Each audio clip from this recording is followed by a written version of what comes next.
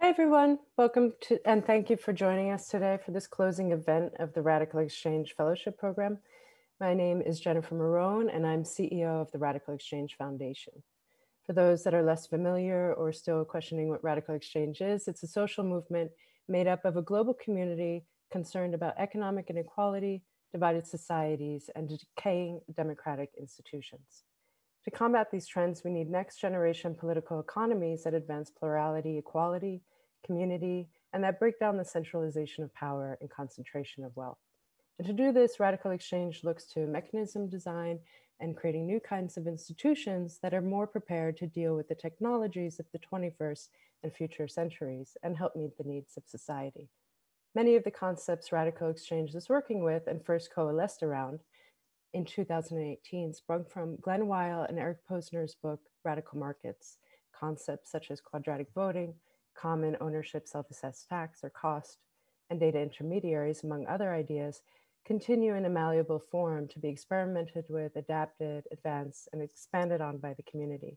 In 2018, Glen Weyl also founded the Radical Exchange Foundation, which is dedicated to advancing the RxC movement by building community and educating about democratic innovation.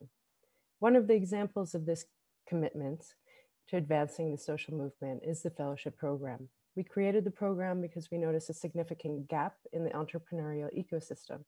And this gap is particularly perilous for the entrepreneurs and change makers that want to develop public goods and common property resources.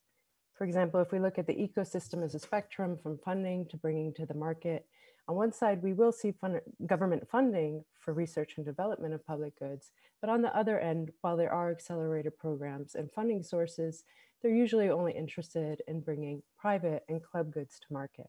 And so the Radical Exchange Fellowship Program was designed to fill that gap, to help change makers focused on value creation, not value capture, get the guidance they need to be able to make an impact without adopting the growth at all cost VC-backed business model.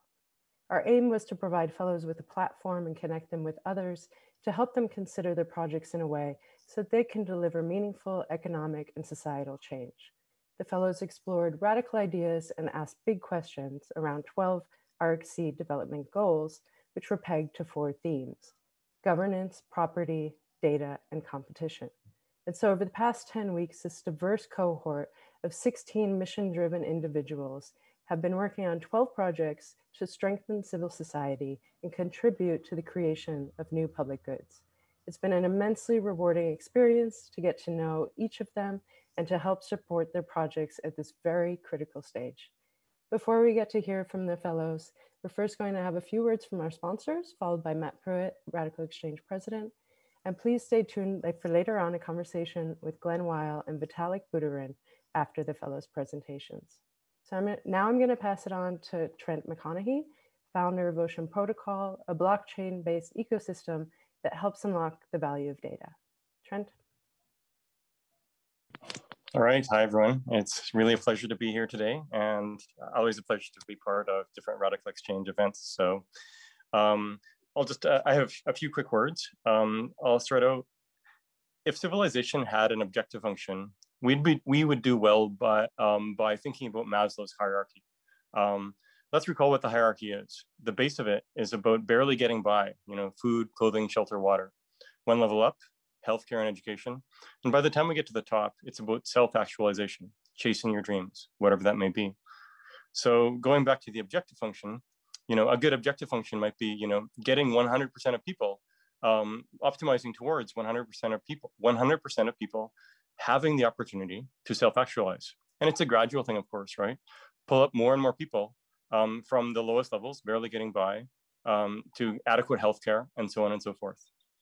So that's kind of, a way that I think about work that I do and work for Ocean and otherwise. And I think it plays well with Radical Exchange.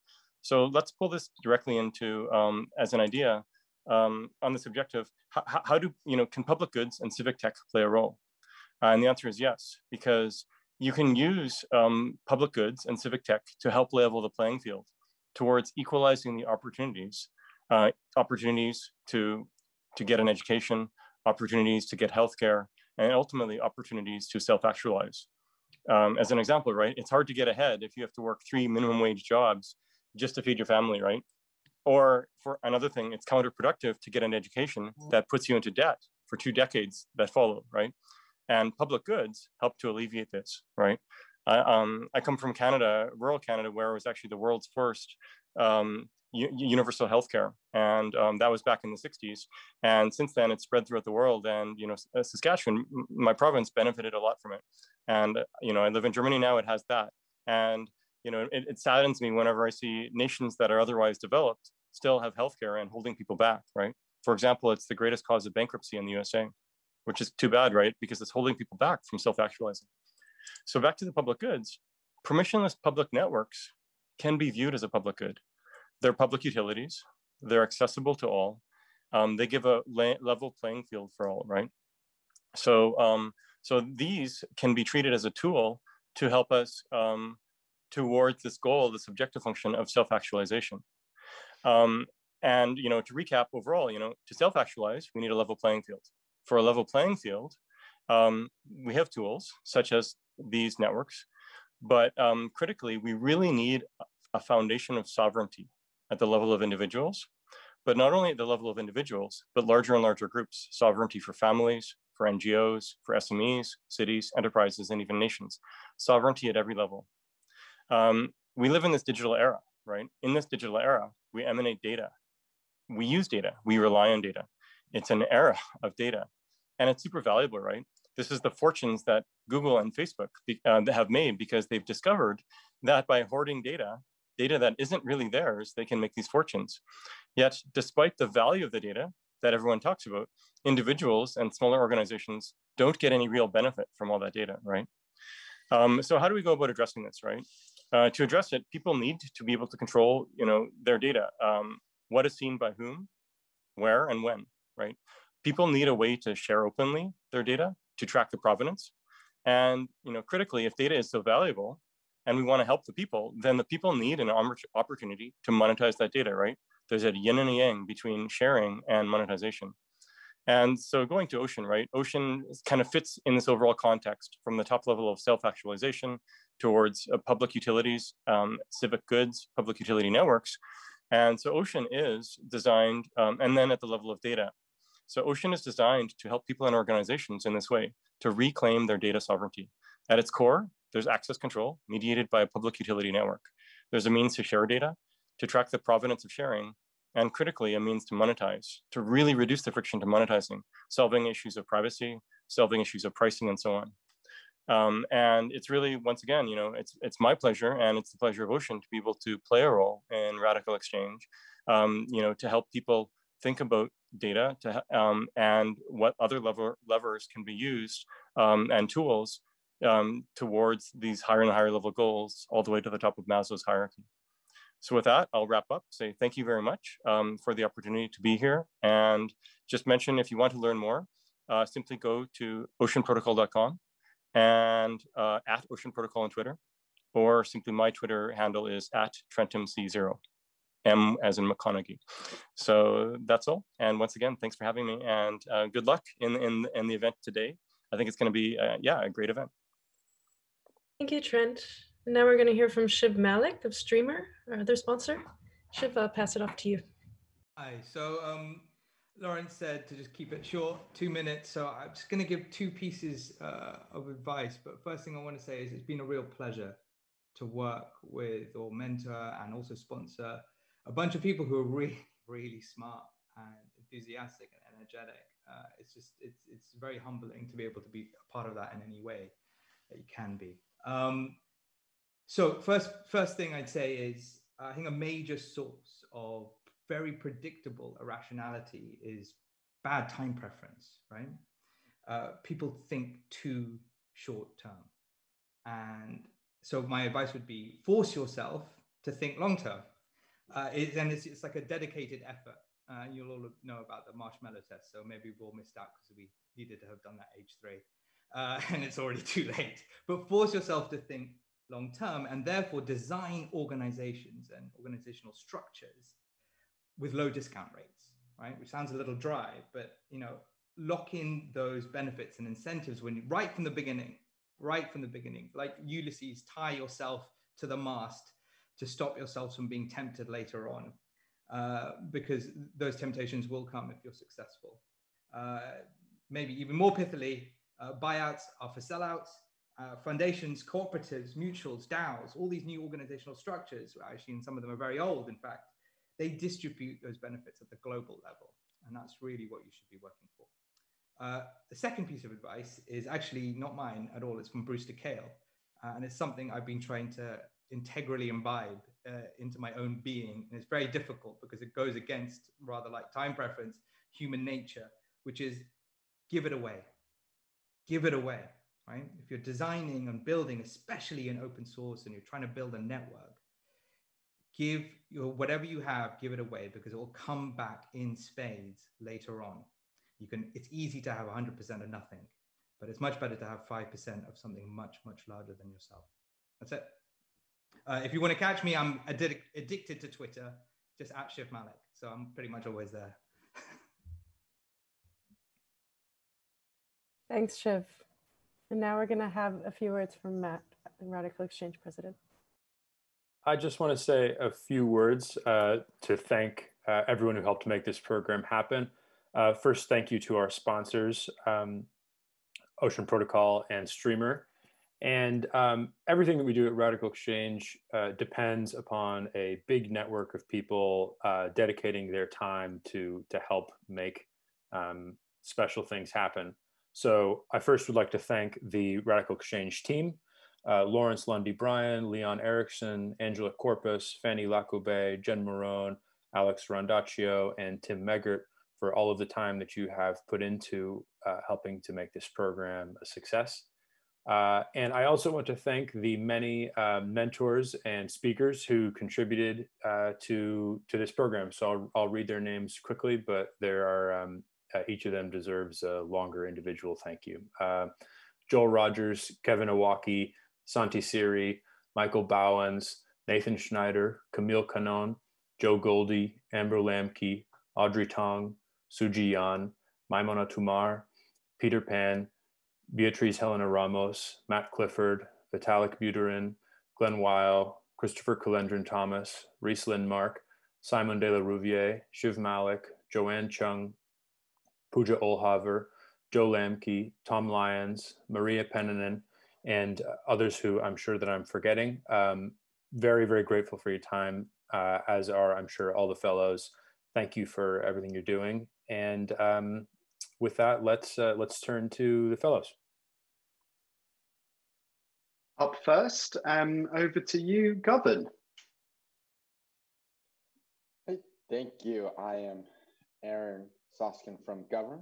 Let me go ahead and start sharing my screen.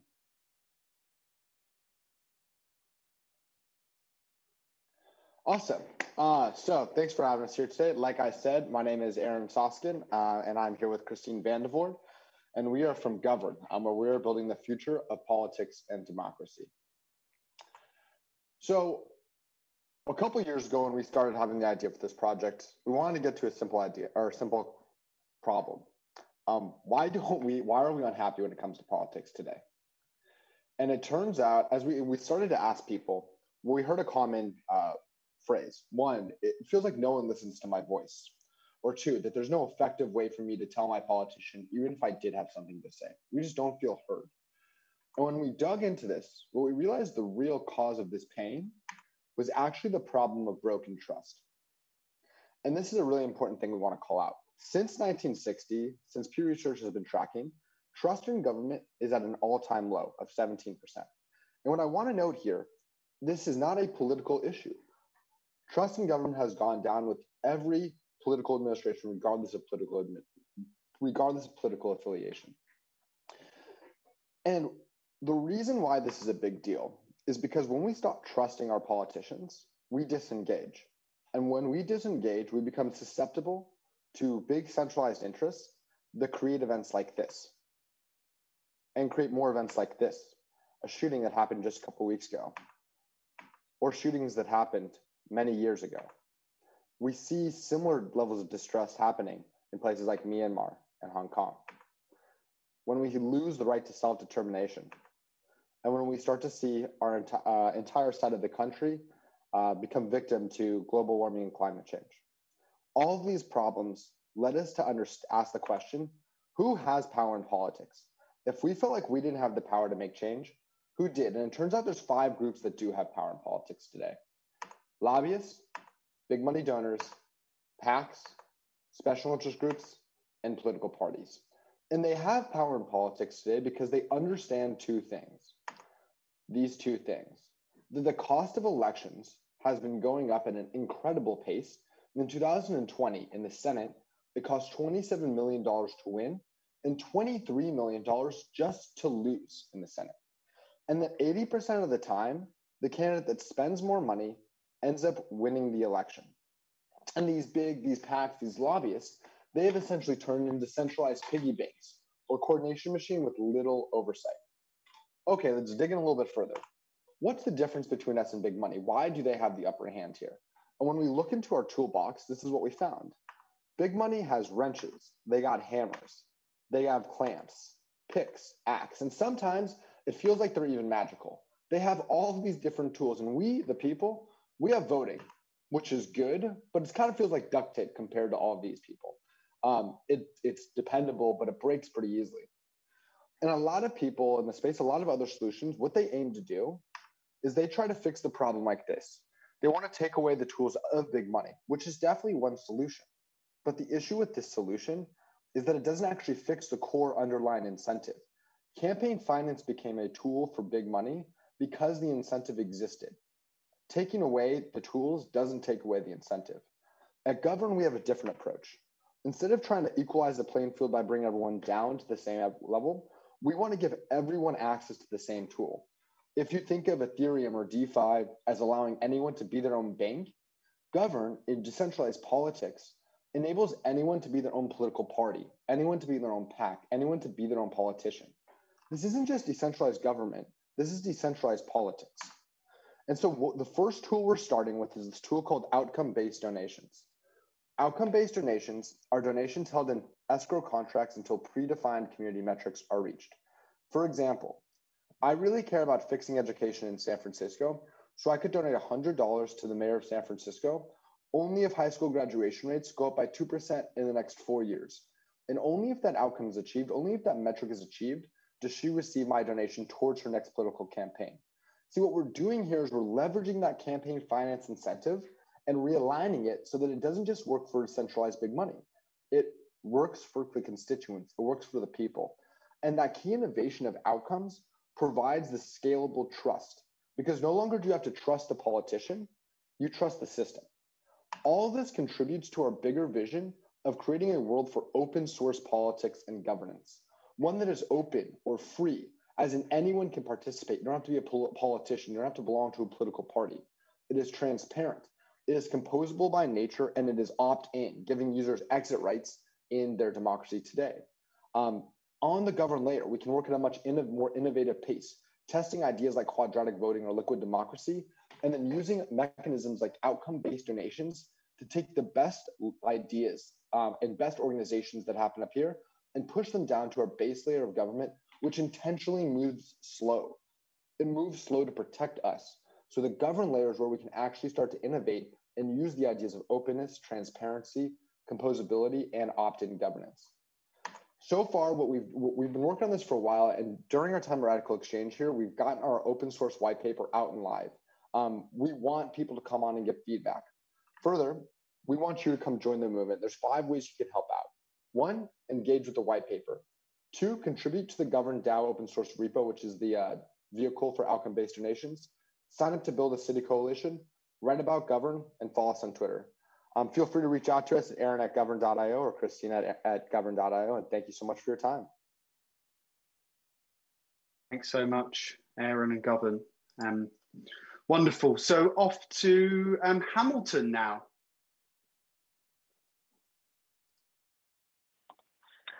Thank you, Lawrence, and it's a pleasure to be speaking to all of you today. My name is Sidney Lee, and I'm working with my partner, Allison Tam, on our project called Hamilton.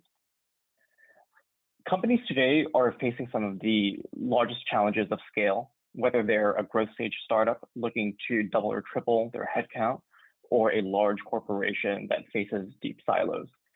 Traditional wisdom has been that in any organization, division of labor allows you to operate efficiently, which is why organizations become siloed. This comes at the cost of preventing really productive discussions that help companies take advantage of the growing diversity within their workforce. Specifically, many corporations are unable to unlock the diversity of ideas within their silos. But I think what a lot of people miss, right, is that the idea of community and the idea of an efficient organization actually have a lot in common. Both are able to respect the capabilities and unique value of their fellow members. Both are able to operate based off of a shared purpose and a shared set of values. And both are built around common as well as complementary aspirations with aligned incentives. The existing solutions in this space tend to be very manual, right? Like team retreats, company sports teams, ad hoc coffee chats, which means there isn't a scalable model for creating sustainable connections within a large organization. Our solution is based off the observation that shared identities actually do bring people together. They help create strong communities as well as efficient organizations. And we want to present a solution that connects people organically and paves the way for genuine relationships.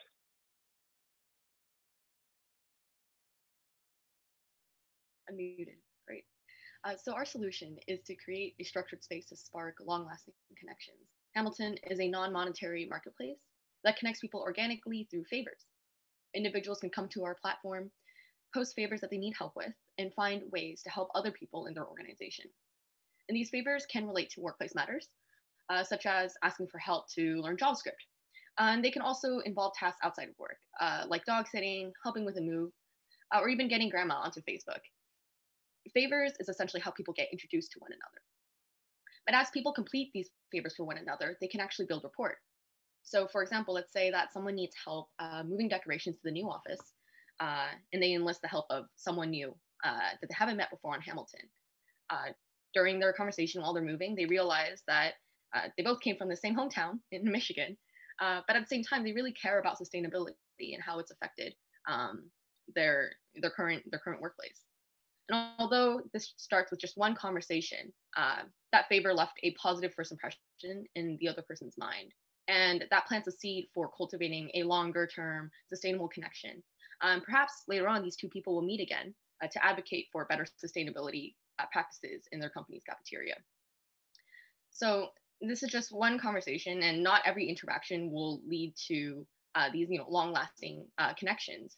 But it's the fact that Hamilton can be used naturally, organically, and sustained over time. That there are so many interactions that hopefully will actually, over time, bring the organization closer together and create some sort of community.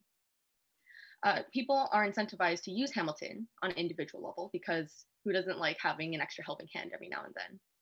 But also they'll have a score on Hamilton that tracks their contribution to their community. And this is the value that they add to the people around them in the workplace that sits outside of work, that doesn't necessarily factor into your performance. And this score increases when they help someone who they haven't met before. To make Hamilton more scalable and effective, we need to accomplish two things with technology.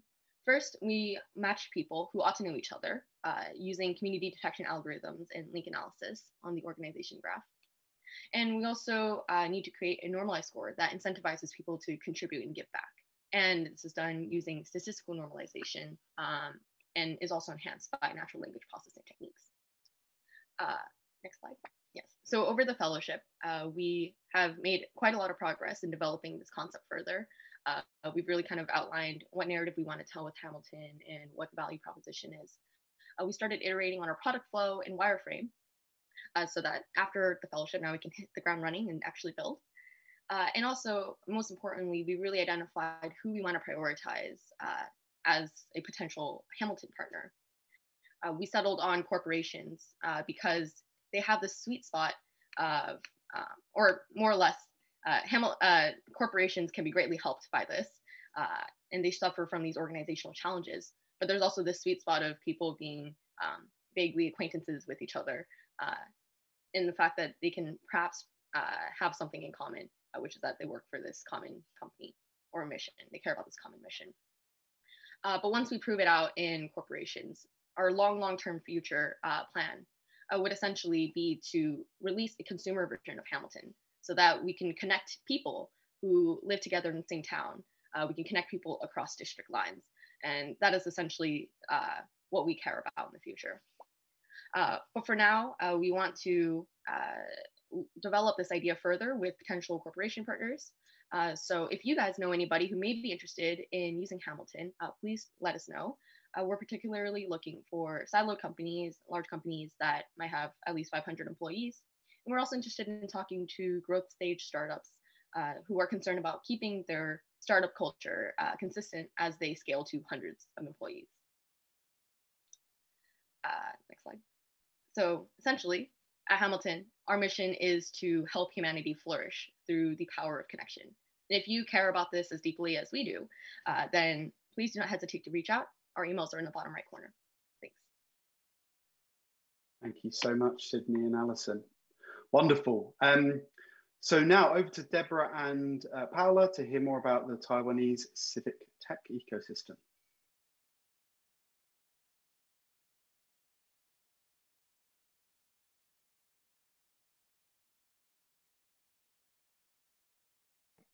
Sorry, I was on mute. Okay. Okay. Can everyone see my screen? Yes. Okay, perfect. Thanks, Lawrence. Okay, so hi, everyone. I'm Deborah Tian, and today we'll be sharing some of the findings from the research Paula Berman and I have been conducting all around how not all civ tech is made equal. What can we learn from the Taiwanese civ tech ecosystem? So Paul and I have been researching this topic together throughout the fellowship, and we've recently actually started co-authoring a piece with RadicalxChange President Matt Prewitt, who inspired a core hypothesis of our work. So one of the challenges we've seen within civic tech in general, globally, is that many people have lost hope in the internet's promise of helping us transition to a digital democracy. We've seen on one end that civic tech has actually not really solved the problems of polarization. And on the other end, we see that civic tech sometimes is used more as a tokenizing technique to govern for people as opposed to governing with or governing by. We think these two challenges actually aggravate each other in a negative feedback loop. However, what we've discovered is that there is one civic tech ecosystem that stands out as a shiny exception to this rule. Just to give an example around Taiwan, Taiwan has a platform called vTaiwan and also Join, which uses technology, uses machine learning to help citizens deliberate and listen to each other at scale. 4 years into this experiment, almost half the country has participated. So that's about 10.5 million people. Active visitors for a population of 24 million. So, I mean, just imagine getting half of your city to just go to a town meeting or even just half of your neighborhood to join a neighborhood meeting, let alone participate actively. It's quite impressive. And the other impressive thing is through this platform, there's been several legislative decisions that have been made by the citizens, and 80% have actually gone ahead to decisive government action. I think that's pretty cool. And so that's why, and Paula does too, so that's why we decided, hey, let's look at this ecosystem a little more carefully. We're super glad to be part of this fellowship because actually we had a great experience with Audrey Tang, who's the digital minister of Taiwan. We had a lot of relevant readings around, including this talk by Benjamin Lee, and a lot of the mentors and fellows who have generously shared a lot of resources, insights, and feedback. So just wanted to give a quick shout out to that. Thank you, everyone. So anyway, what does our paper actually look at? Because of course we could look at the civ tech ecosystem in so many different ways. We decided to focus actually on comparing the US and Taiwan. We chose the US because the US has such a prominent role as a global leader in technology. And as we started doing more research into this comparison, we surfaced several similarities and differences. A lot of people think Taiwan and the US are quite different. They are, but both are actually diverse democracies with fairly high standards of living, skilled workforces, developed technology industries, and large investments in defense. So we wanted to look at, what does this mean? But one of the big differences here can come out when we start comparing how the US and Taiwan institutionalize civ-tech. So in the US, we looked at Code for America, and in Taiwan, we looked at the GovZero kind of movement of nobodies coming in the ecosystem. And through those two initiatives, we also have United States Digital Service and 18F on the US side, and the Digital Ministry on the Taiwan side. And when we were starting to look a little more carefully at these different institutions within civ-tech, we realized, well, we came up with a hypothesis around how the US and Taiwan actually are so different because they have entirely different conceptions of where the authority of the state comes from. So we have a hypothesis here that the US views the state as a service provider, whereas the Taiwan views the state as a social fabric strengthener. And this tweet from Audrey Tang, we thought summarized this quite well, where governments around the world can start with one simple principle: trust the citizens more. And it's quite symbolic because it was the first tweet from Audrey Tang to US President Biden and Vice President Harris soon after their win. So we think that actually understanding more about the socio-historical background of these conceptions would help us better understand how these conceptions arose and how they could potentially even change. So we have a hypothesis looking specifically at philosophical influences, pathways to democracy, internal social-political rifts and repairs, and geopolitical relationships, and how do they fit in with Taiwan and US. And as part of our paper will also include developing a set of recommendations for governance of civ-tech ecosystems. This is of course in progress, but so far we summarized it with the wonderful words of Audrey Tang, thinking about how can we make the system fast, fair, and fun. Finally, what's next? Right now, we would love any feedback on our framing. We're in the process of writing a piece right now, as mentioned before.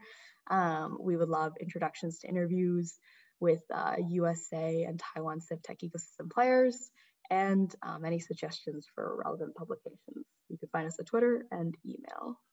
And that's it. Thank you. Thank you so much, Deborah. Over to Douglas Powell to tell us a little bit more about opportunity.coop.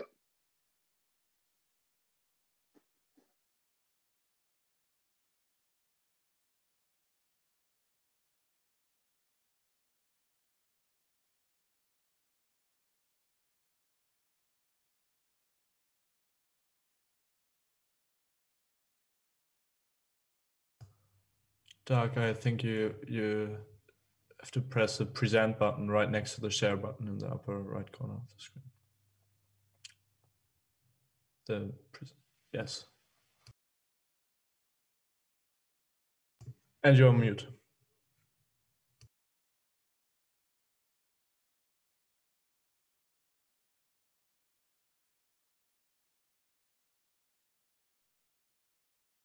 Okay. Hopefully now everyone can hear me.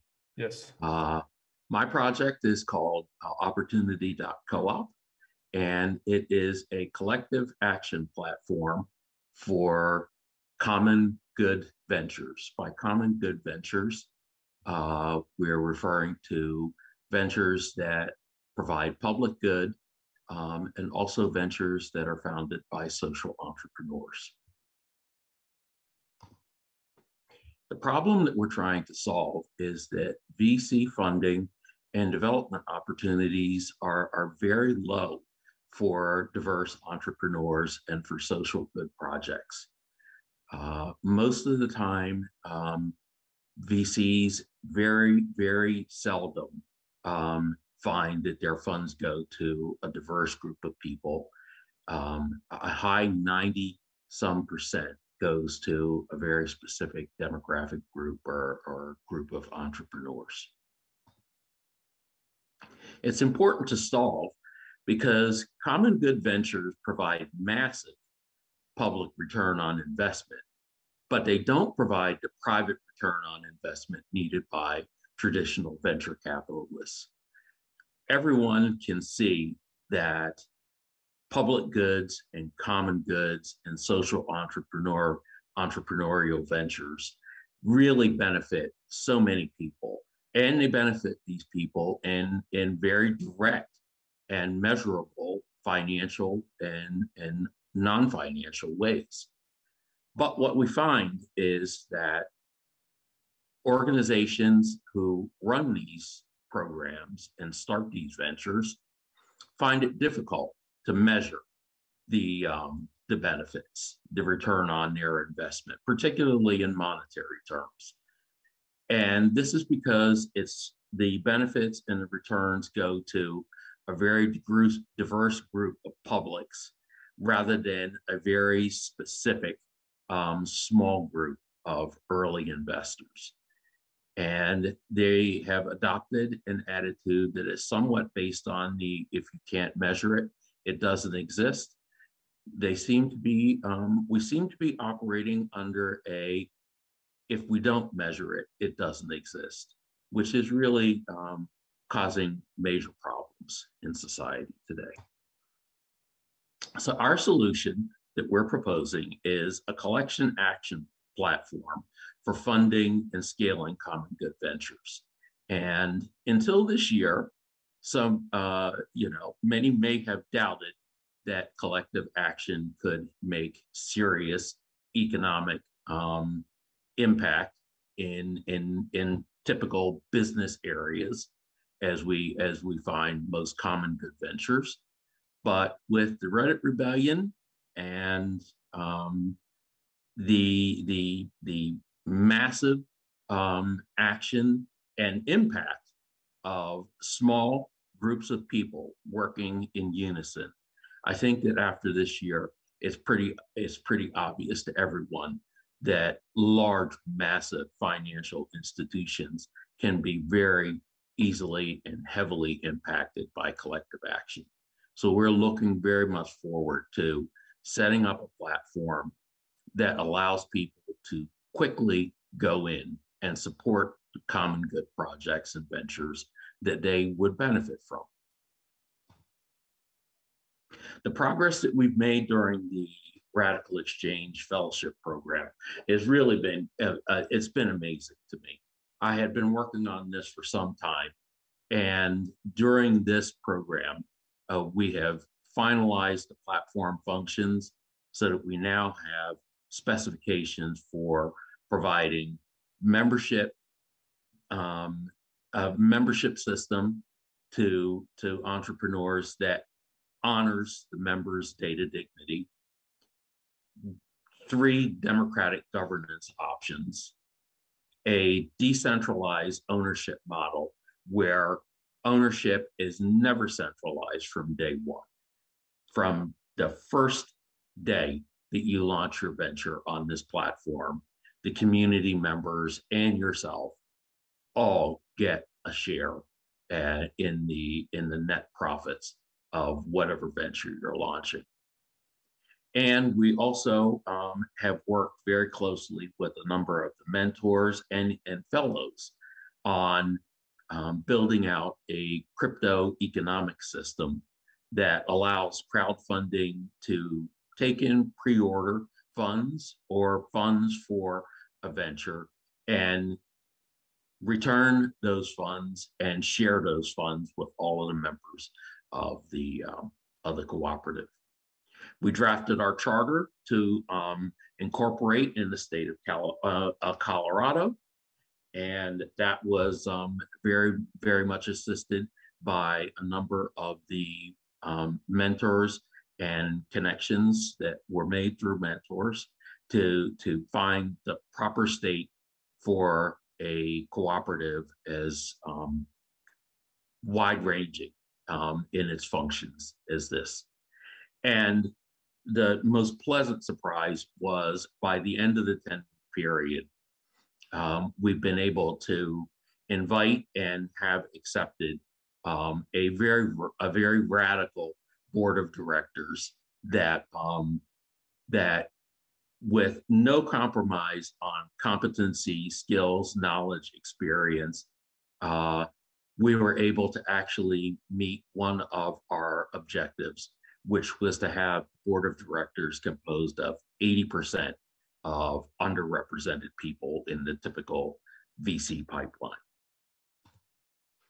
So what's next is we need to build the software platform or complete building parts of the software. And we want to build this software in every application that we have on the platform in a way that prioritizes humans over profit. And we want to build a crypto economic system that passes the benefits of network effects to the actual network of people who are generating those benefits. The greatest thing that you can do, if this interests you and seems worthwhile, is to connect with us and become a member. We have a beta site up right now at the address that you see on the screen, beta-opportunity-coop.org.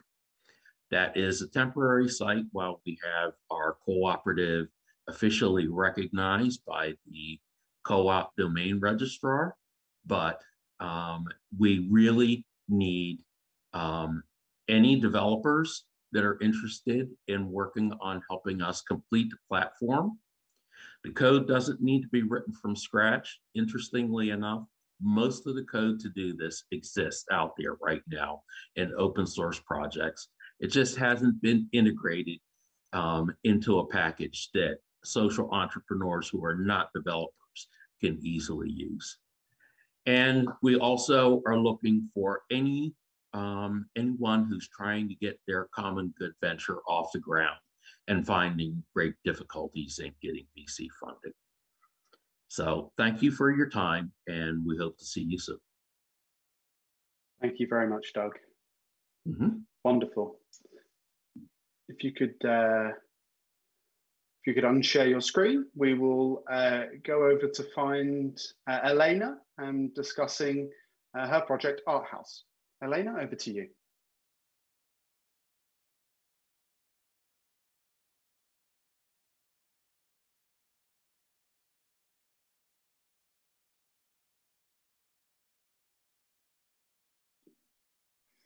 Hi everyone, my name is Elena Molina. I am a Cuban artist, a cyber and a cultural entrepreneur. I live between Barcelona and Havana, where I founded the artist residency Art House. I applied to the RadicalxChange Fellowship looking for help on building civic technologies and to think about social problems in Cuba. I believe there is a need for it because we are undergoing a rapid change in our economy and in the relations between citizens and government. There are many challenges. The biggest one, I would say, are wide stagnation, Cuba's financial destitution, digital divide, and that our government's reply to these issues has been moving towards more centralization. Citizens are already looking for ways to cope with these issues. Civic networks are popping up, activism and policymaking is happening. Everything is going very fast. There's also a sharp increase in Google search for cryptocurrency, blockchain, and NFTs. So that is a trend.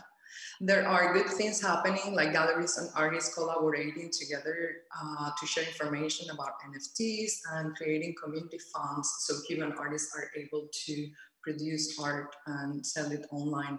But because— Sorry to interrupt, Elena, but you're not sharing your screen. Would you mind just sharing your screen? Am I not?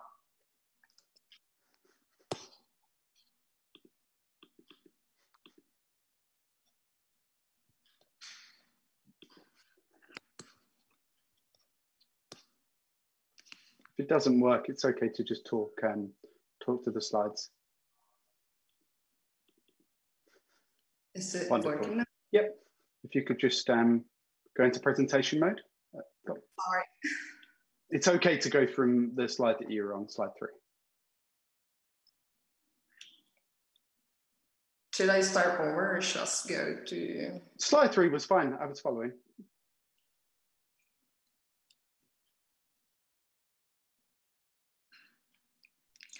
Okay, so as I was saying, there are good things happening, like galleries and artists collaborating, but because everything is so near, there are also bad things happening. We're seeing other stuff like growing crypto community, like pyramidal schemes, market monopolization, and startups developing infrastructure with scalable and rigorous models.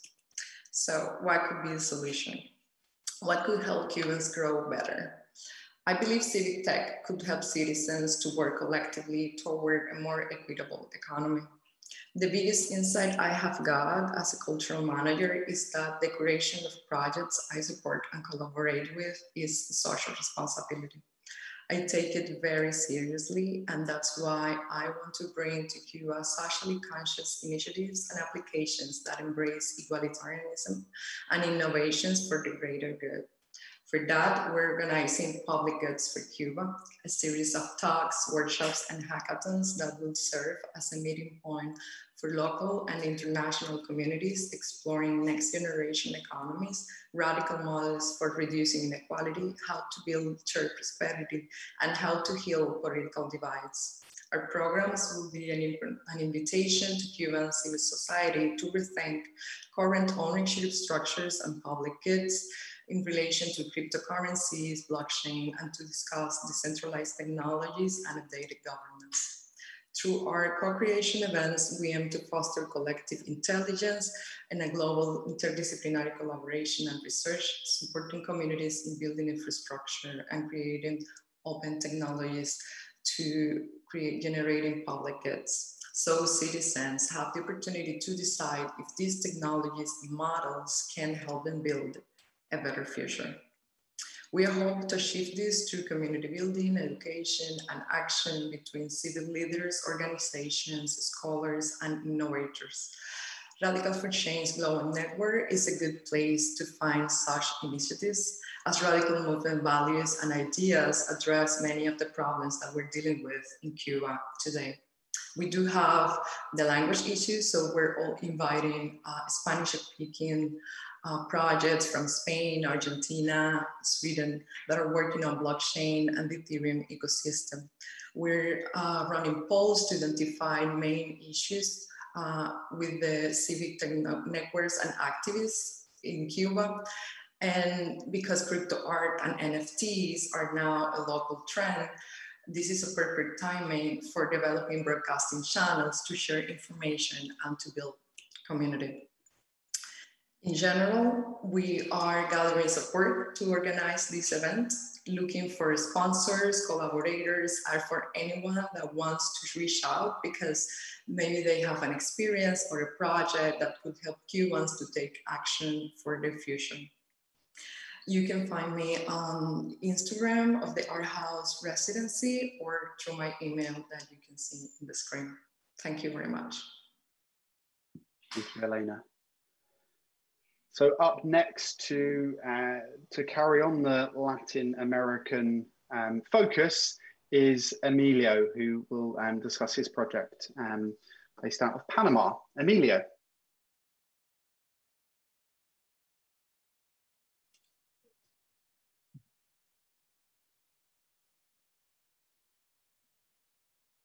Hi, Lauren, could you allow me to connect my video?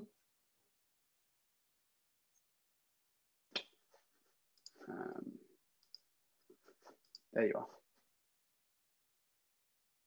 Yeah, okay. So let me share my screen.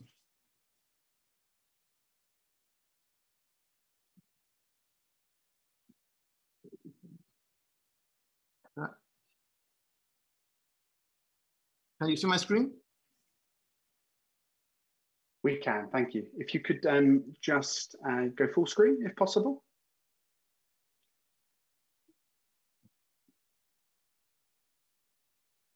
That's perfect. Thank you very much. Okay. Thank you very much for the opportunity. Firstly, I would like to thank the whole RadicalxChange team for this 10-week immersion into civic technologies. All the work that you guys are doing, I'm really appreciative of everything that I've learned in these past 10 weeks. I also would like to especially thank Matt, Lawrence, Jennifer, Glenn, Professor Yo for their time spent in supporting me. When I started the program, I thought that I had a clear frame through which address the problem that I wanted to address, that is enhance my city's capacity to foster stability. However, throughout the 10-week process, I went through a very transformational experience. First, learning that probably mobility, that was the initial topic of my work, it wasn't gonna make a big difference if I didn't take into account other variables in the equation. So after a very lengthy deliberation within the community and also here in Panama, friends and colleagues, I shifted the approach of the project, and now I went from the mobility problem in the city to the project that I now call Área Metropolitana Amigable. Locally, I can also say amicable metropolitan area in English, so it can be easily interchangeable. So basically, the project is trying to address a number of problems. Some of them have already been presented by my fellows. One of them, probably one of the more difficult ones and ingrained in our society, is the biased urban planning that is mostly top-down, uninformed resource allocation as a result of the top-down process that results in socioeconomic inequity. And something that I'm starting to see and that worries me a lot is the insecurity, particularly in nightlife in the city. Even though we have a well-connected financial sector and also the Panama Canal, our global presence is still timid, so we need to work on that. And probably the most difficult factor to depict is the decaying stability, a word that I learned from Professor Yo. So why the AMA project?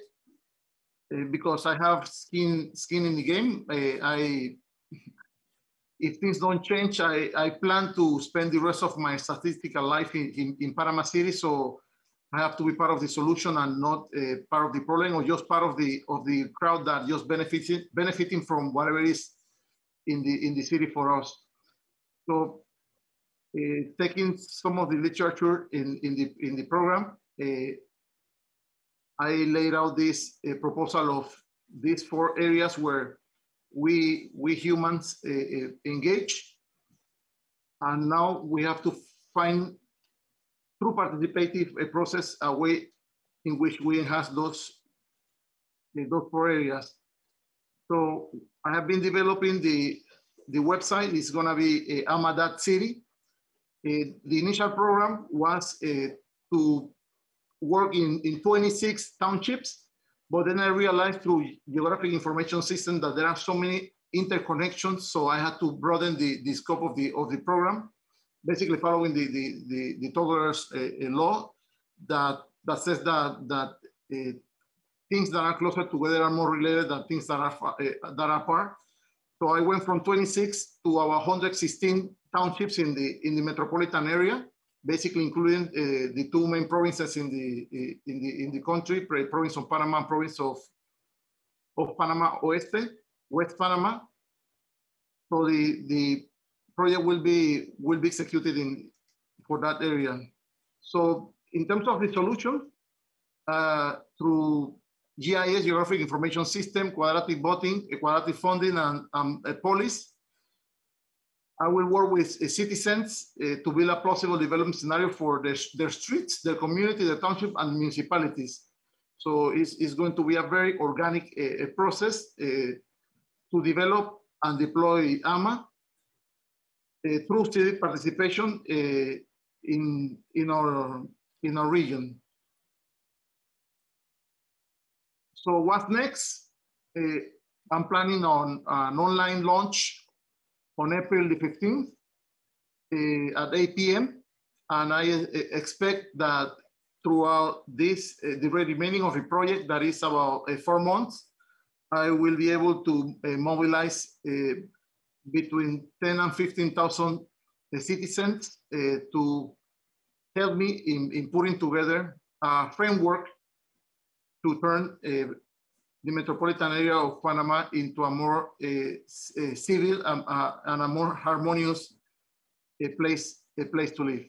Thank you very much. Thank you, Emilio.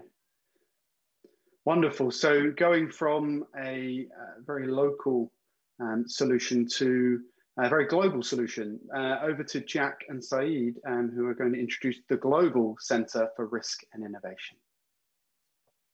Yeah, hello everyone. Thanks, Lawrence. I'm Jack. I'm co-founding the Global Center for Risk and Innovation. It's a member-run organization established on the premise that non-state actors need better digital public infrastructure. First, though, I'd like to say how wonderful and valuable this fellowship has been, both for my own intellectual growth and for our plans at the GCRI. It's been a great opportunity for us to bring all the values and ideas of Radical Exchange into concrete implementation. I'm so grateful to be a part of this work and a part of this conversation. COVID has powerfully reminded us of how deeply we're all interconnected, and this is a moment for transformation. We've seen much of the West take a technology-first approach to COVID, now in vaccine rollout, but at terrible, untold costs over the last year. There was another way, far more successful, a socio-technical approach taken by Taiwan and others, with clear benefits and lessons for us all as we face more global risks on the horizon, whether climate change or pandemics. But no lesson more important than the need for a civil society-driven new architecture for governance and technology that's more social and integrative. And just like how the GovZero movement integrated social activism, civic media, and free software, and built digital public goods for Taiwan civil society to fork and share information and form and signal consensus. We aim to build on the example of Taiwan and bring this sort of digital public infrastructure to global civil society. The GCRI can be part of the missing architecture of global governance. It will be a place for anyone looking to reduce global risks and build more sustainable societies. It's still a work in progress. I'll share my screen now to quickly show you a few basic screenshots for our website. So sharing now. And if you can see my screen, we have a landing page up for researchers at the risk.global/programs, which you can visit now. And it describes a few things that, in this case, researchers will be able to do. And the whole platform will be using, in Radical Exchange spirit, mechanisms like Polis, QV, and QF. And we have a tokenized reward system already built in place to facilitate that where necessary. And similar to Patreon or Substack, researchers can accept paid subscriptions and sponsors for their published research. And for that, we're going to be implementing QF, which is exciting. And we plan to extend the same business model to other contexts. We want a big circular economy in the ecosystem. So eventually, we want to be able to fund teachers publishing educational courses, media organizations publishing high quality journalism, developers writing open source, and so forth. The broad theme is to nurture new collective structures of participation, empowerment, solidarity, different kinds of funding institutions, research organizations, career paths even, and so on. And in addition to earning an income, researchers and other stakeholders can also join teams in what we call a quadruple helix, which is sort of like Taiwan's innovation lab, PDIS. These are radically horizontal and diverse teams cutting across science, industry, policy, and civil society.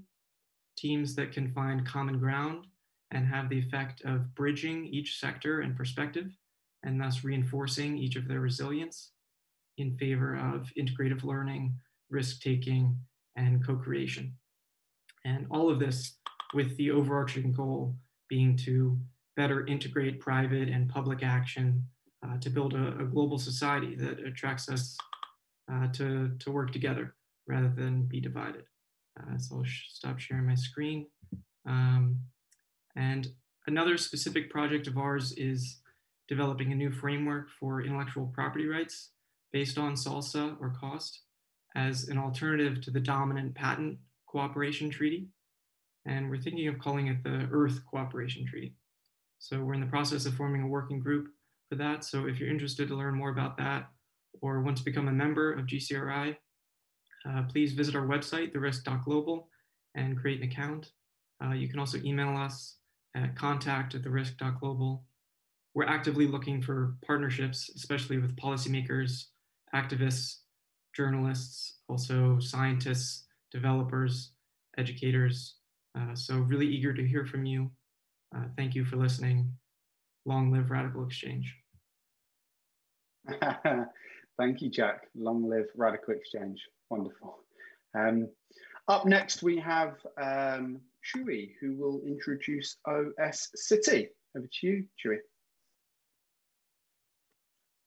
Good morning to everyone on this side of the world. I promise that during the next 6 minutes, you're going to learn about a promising business and impact opportunity that can actually radically change how government works. So because I'm going to be talking about blockchain and governments, I want to take out the hype that it's out there. So our solution that I'm going to be talking in a minute has been already implemented in over 20 public institutions in Latin America, issuing over 10,000 blockchain digital assets and generating over $700,000 revenue. So the problem that we are tackling is the mismatch of today's society evolved expectations on customized services, real-time services, and the way that governments work, that they don't actually meet those expectations. And the increasing pressure that they are feeling. Every single week, 3 million people move into cities. During pandemic, smaller cities started to get more and more populated, putting the governments at a crisis of institutional agility and credibility, having society protesting, and in general feeling apathy and not wanting to mess with the governments or to have anything to do with their public sector. But the reality is that the public sector touches the life of all of us. They are messing with us. They are here with us. And they are aware, at least 9 out of 10 public servants, they say that they don't have the tools to meet with today's society's expectations, that they know that they're inefficient, and in McKinsey numbers, this means $5 trillion a year that go missing, or 50% constituent distrust on average for every country in the world, divided nations. So if there is a lot of inefficiency, if there is a lot of distrust and they are aware of it, we thought, hey, there is a technology for that. Blockchain is this trust machine, is this trust tool. So what if we create blockchain-based governments, meaning to create governments as platforms of citizen-centric digital services? By citizen-centric, what we mean is to create digital identities, blockchain-based digital identities that can be used as wallets, where citizens receive their official documents and they stop repeating efforts when doing any government procedure or asking for a government service. And digital services are delivered into those wallets as verifiable blockchain credentials. Just by tapping into government and technology, we are jumping into $400 billion with 20% compound annual growth rate industry called GovTech. And to give additional numbers on this, government spending on blockchains has increased 11x since 2017, expecting to boom in next year, 2022. And citizen digital identity is the second most important global trend. So what does this look like? Well, we give governments a portal where citizens can log in using their preferred blockchain wallet, declaring their public address to an official login, and then receiving verifiable credentials, digital documents such as this one that anyone scanning a QR can access, click on verify, and do a 4-step open verification. Also, there's a friendly rendering for everyone to understand what is this document about, and selective disclosure for protecting people's privacy, for citizens to be able to share only what they need to share and not everything that they have. Around this area, we have become a GovTech first mover. As I said at the beginning, we have issued more than 10,000 official documents on the blockchain for 29 different flavors, from commercial permits, construction permits, licenses, inspector badges, and even artisan origin products and wine derivatives in Argentina, impacting the lives of almost 1 million people. Today, we are working with the first national level project with the presidency of Argentina, along with UNICEF Innovation and the Ethereum Foundation. We have 12 current paying customers, and we're already talking to 30 more potential customers. We have fundraised over $500,000 since 2017, creating revenue of $700,000 and a crypto revenue in the last 12 months of 200 ETH for creating this radical change in governments. So don't miss out. This is an opportunity for making big business and big impact. So if you know any government representatives willing to implement, please drop me a line. There's my email. If you want to help us to soft land in Europe, just this year, the European Commission has 150 billion euros for blockchain and government modernization projects. That's business. And we are actually in the middle of our funding round. So don't hesitate, drop me a line. Let's change the world, build the future of government. Thank you, Chewy. Wow. A lot of energy there. Thanks so much for bringing us over the hill there. So midway through, I just want to point people to our Twitter handle, where we're tweeting many of these conversations and relevant links. So do go to @RadXChange on Twitter. And also you can find out more about each of these projects on our website, radicalxchange.org/fellowship. So with that, I'm going to hand over to Megan, who is going to cover what I thought was very abstract, but turns out to be extraordinarily important issue of epistemic infrastructure. Over to you, Megan. Thank you so much for that kind intro. Thanks, everyone. Thank you so much for having me and for staring at your screen for another 6 minutes for this topic. It's such a hard act to follow, Chewy, and all of these incredible projects. It's been such a privilege to be a part of this community, and I'm so grateful. And I'm also going to make it a little bit harder for myself as well through opening with something that you might not think is a problem, and that's knowledge flow in a democracy. Now, I know particularly in the US, it feels like we're drinking out of the fire hose of information or misinformation all the time. But in a way, that's kind of the problem, because while individual level access to raw information has heightened, our systems for collective civic problem solving in many nations are eroding, if they existed at all. And so today I want to talk to you about one element in that system that is crumbling beneath us, and that's universities. Now, traditionally, universities are meant to treat knowledge as a public good, and they're really important for democratic deliberation in two ways. One, they do research on long-term civic projects and problems in the community, and two, they circulate knowledge that isn't necessarily accessible otherwise, that also doesn't fold to popular opinion. And so both of these mechanisms work together to inject knowledge that's hard to find and that's necessary, that makes our deliberations more innovative. Unfortunately, these days that's happening less and less. So while knowledge is meant to be a public good, universities often treat it as a private one because of cuts to public expenditures, patent laws, and a series of more recent legislation like privatization of publication. Universities are pushed to hoard information and to cut off access to the public. And so to give a closer look of how this happens in our society, let's look at a few examples. So as early as 2012, JSTOR alone turned away 150 million attempts to read publications on their database.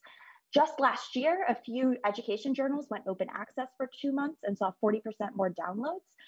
And finally, the standard tenure process, which creates a lot of research agendas, which fuels so many publications, has actually no incentive structure to include communities in that research process. This has real consequences on our entire epistemic democracy, on universities and on us right now. The first is justice-oriented. So in siloing knowledge generation, universities are failing to include community voice, which means that it limits the type of research that's developed. This in turn hinders innovation for our entire democracy, limiting the types of ideas that are fathomed and also making our knowledge systems less efficient.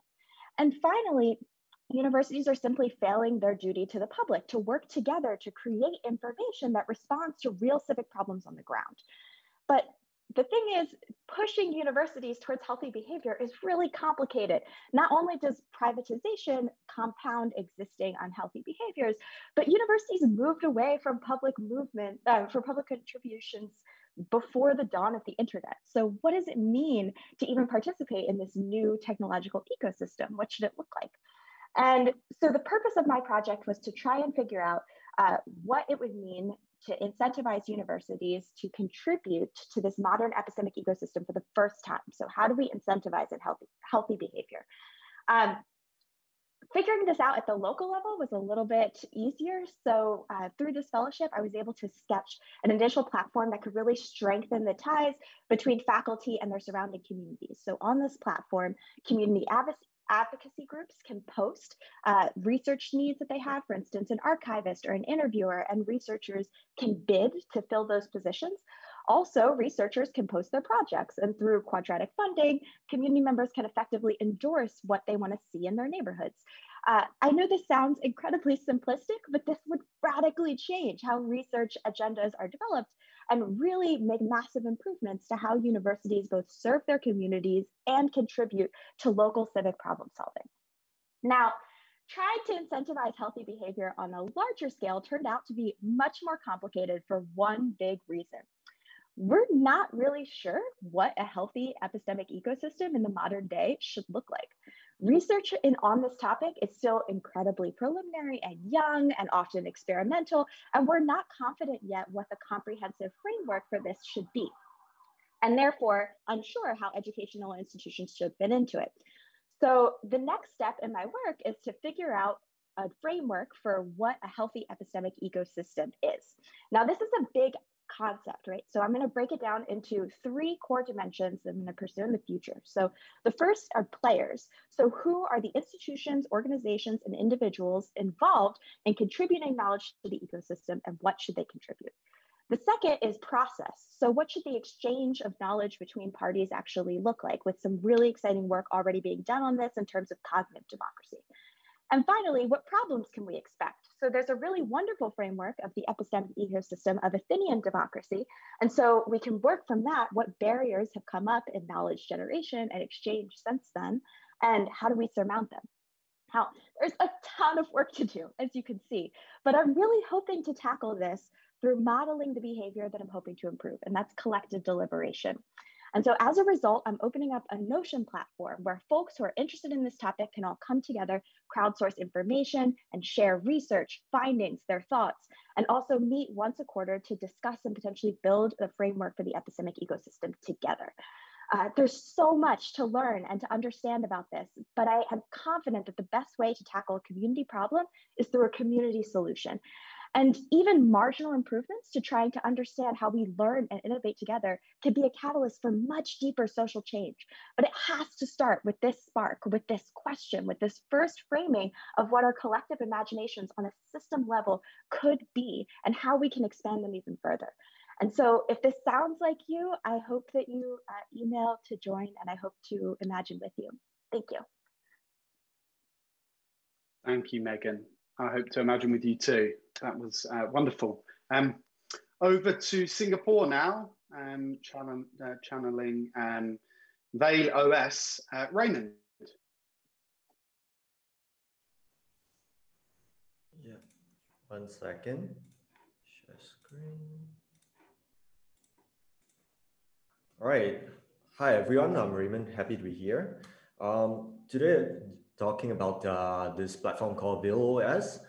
Basically, it's a privacy-preserving operating system that's capable of running several operations, right? For the purpose of today's talk, I'm just going to, just section it down to one type of application, which I think all of us use, right? That is voting.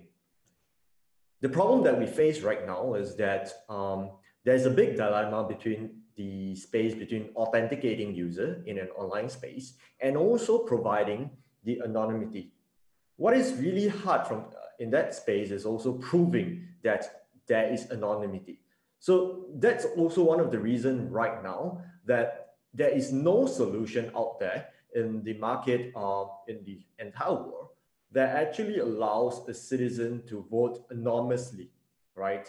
And even if government claims that they do not keep a lot of such votes, right? You still have to have blind faith in the government, right? Or whatever organization that is administering the vote to say that, okay, they didn't keep the vote, right?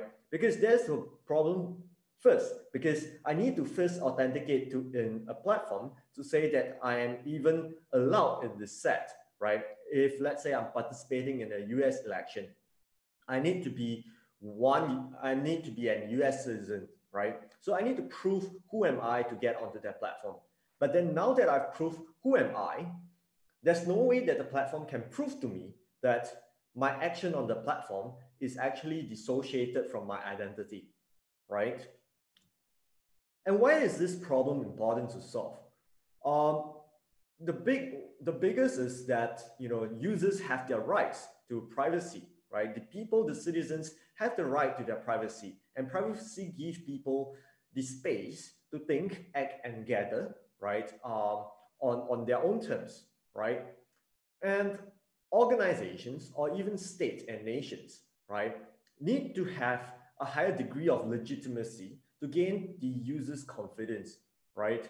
The last thing you want is that you have an election and everyone is calling it a fraud, right?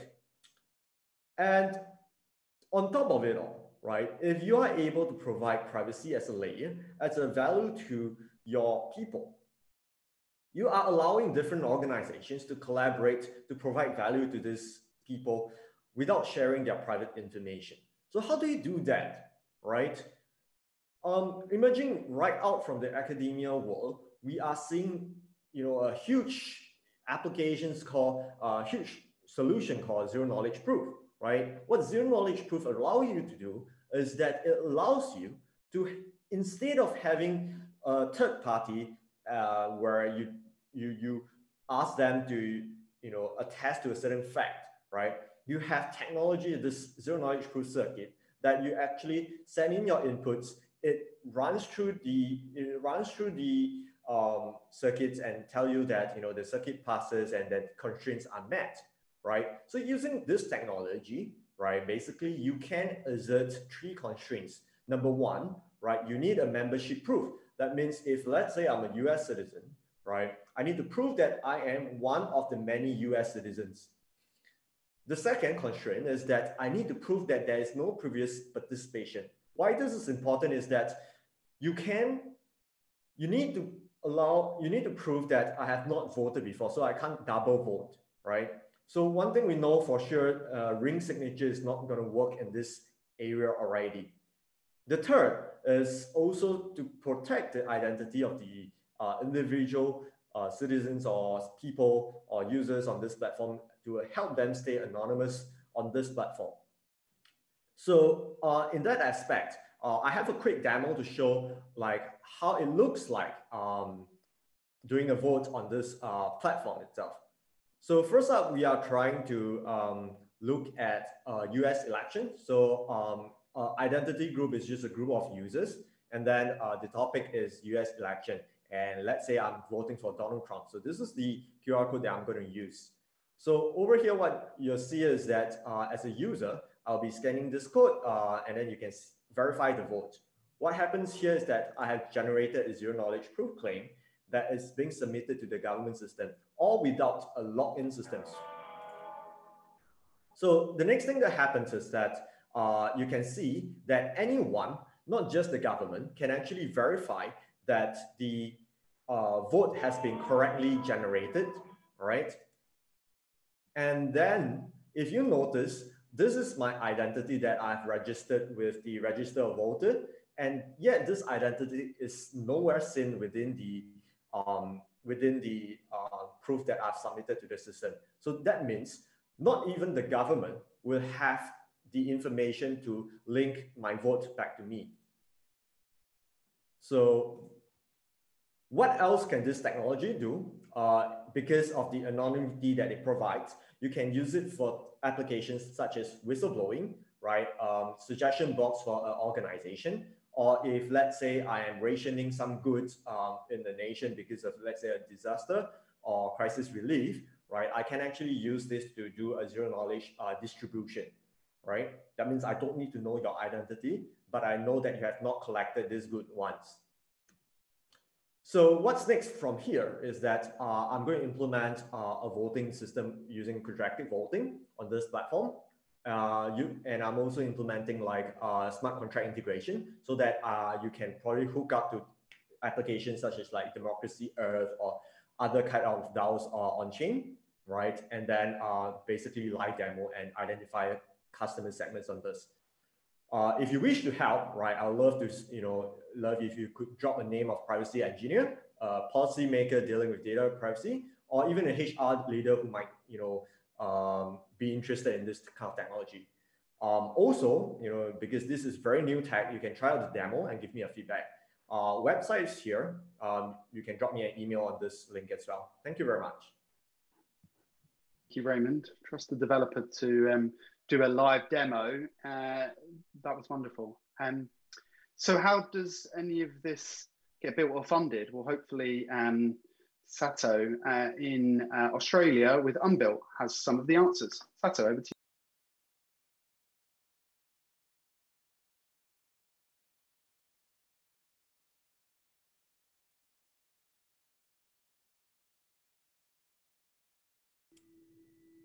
Okay. Yeah, we are almost catching up the timetable. Hi, my name is Sato from Unbuilt Ventures. First of all, I would like to thank you all, the mentors, sponsors, and fellows. I would say I have spent the most fertile period in my life as a learner. I also wanted to show my appreciation to co-founders Takumi Endo and TK Hayashi for massive support. I'm now confident enough to say we can achieve more than before I started the fellowship program. So let me start my presentation. As the project name suggests, we approach social issue as an emerging fund manager of venture capital. Then the issue we picked is the power law of return dominates startup investing. So VC investments are optimized for short-term multiples over long-term prosperities. So we need to find the shape of the future VC supposed to be. And there are so many reasons why this is important to humanity. But if I would select one, it is a question of, do we allocate the most valuable resources of the society into the most pressing issue effectively? Our view is the startup ecosystem seduces talented young entrepreneurs into superficial innovation on zero-sum games that doesn't positively impact society or even make it worse. We can find it from the recent trend of career choice of graduate from the colleges in Japan, that top-tier students used to choose the public sector over the private. They now pick startup for their first choice. So that is great news for venture capitalists, but for society, we should provide enough financial support to the social entrepreneurs. Otherwise, it's the race to the bottom. So what is the solution supposed to be? What we can do as a VC is twofold: investing more in social entrepreneurs and distributing more to the society. So our approach is bottom up. So please have a look at the graph of the marginal profit curve. It takes universality of the issue on the x-axis and difficulty on the y. So below the curve is the area of profitable business. Then above the curve on the other side is the area of death as a for-profit entity, but essential for humanity. So it covered by the government funding or donations. So one approach might be more money put on the above the curve, but we choose the other way. So push the curve from the bottom right to the top left. So the very bottom right is the sweet spot of the VC funding zone. And then revenue-based financing, so venture philanthropists to cover some other areas. And what we do is investing as close as the curve, then encourage the entrepreneurs to find a new way of monetization that push the curve upwards. Then we keep trying this. We only invite our investors who understand this concept. So that enable us to invest more in civic tech than average VCs. And the radical step should be on our fund too. We will find a way to enable us to distribute upside more to communities that put up the curve toward to the upper left corner more drastically. So on our progress, we have been weaving our investment thesis based on the learning from the fellowship program. We achieved several milestones in the last 10 weeks. And the biggest news is we have got an anchor investor on board during this program. So the next step, we are looking to start funding civic tech project around the RadicalxC community, especially around DeFi, because we believe it has a huge potential to push the boundary of the marginal profit curve upwards. And at the same time, it gives us many insights to speculate our next step of radical reform or capital raising structure.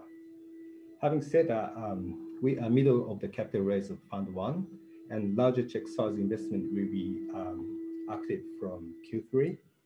But we have got a few dry powder of angel investing. So please feel free to contact me if you are in pre-product stage seeking for funding. Thank you for listening. Thank you, Sato, and a VC that aims to give back money to the community. So as Jack said, long live RadicalxChange, huh? Brilliant. So we have one final fellow who is going to introduce Sonar. So over to you, Tracy, to take us home. Okay. Hi, I'm Tracy Bowen. I'm a Mercury Music Prize winning artist. And as an artist for over 20 years, I've had first-hand experience of the unfair power balance between streaming companies and users. Tech companies like Spotify are notorious for hoarding profits, and music fans don't see any of it. Content creators see very little. Tech companies suck up all the value. The data they create from users is often siloed, and the people who produce that data have no access to it. Can that be fair? For decades now, tech companies have exploited the data we generate online. It's been difficult for ordinary people to access this market, and they do have a right to access this market to become true participants in the market they help create and sustain. So we want to enable fair access to create value, autonomy, and revenue for ordinary citizens. The solution is Sonar Data Union. Download our app, and with your permission, we capture the same data that your music streaming platforms already collect. We then aggregate and anonymize it, then we monetize it for you. The results from our focus groups and initial surveys strongly indicate that people are willing to use new products like data unions to earn extra income streams. We are building Sonar as a truly decentralized company with an exit to community strategy so that it will ultimately be owned by its users. The global market for music streaming and podcasts is worth around $30 billion. The advertising revenue for on-demand streaming platforms, including podcasts, are estimated at $2 billion in the US alone.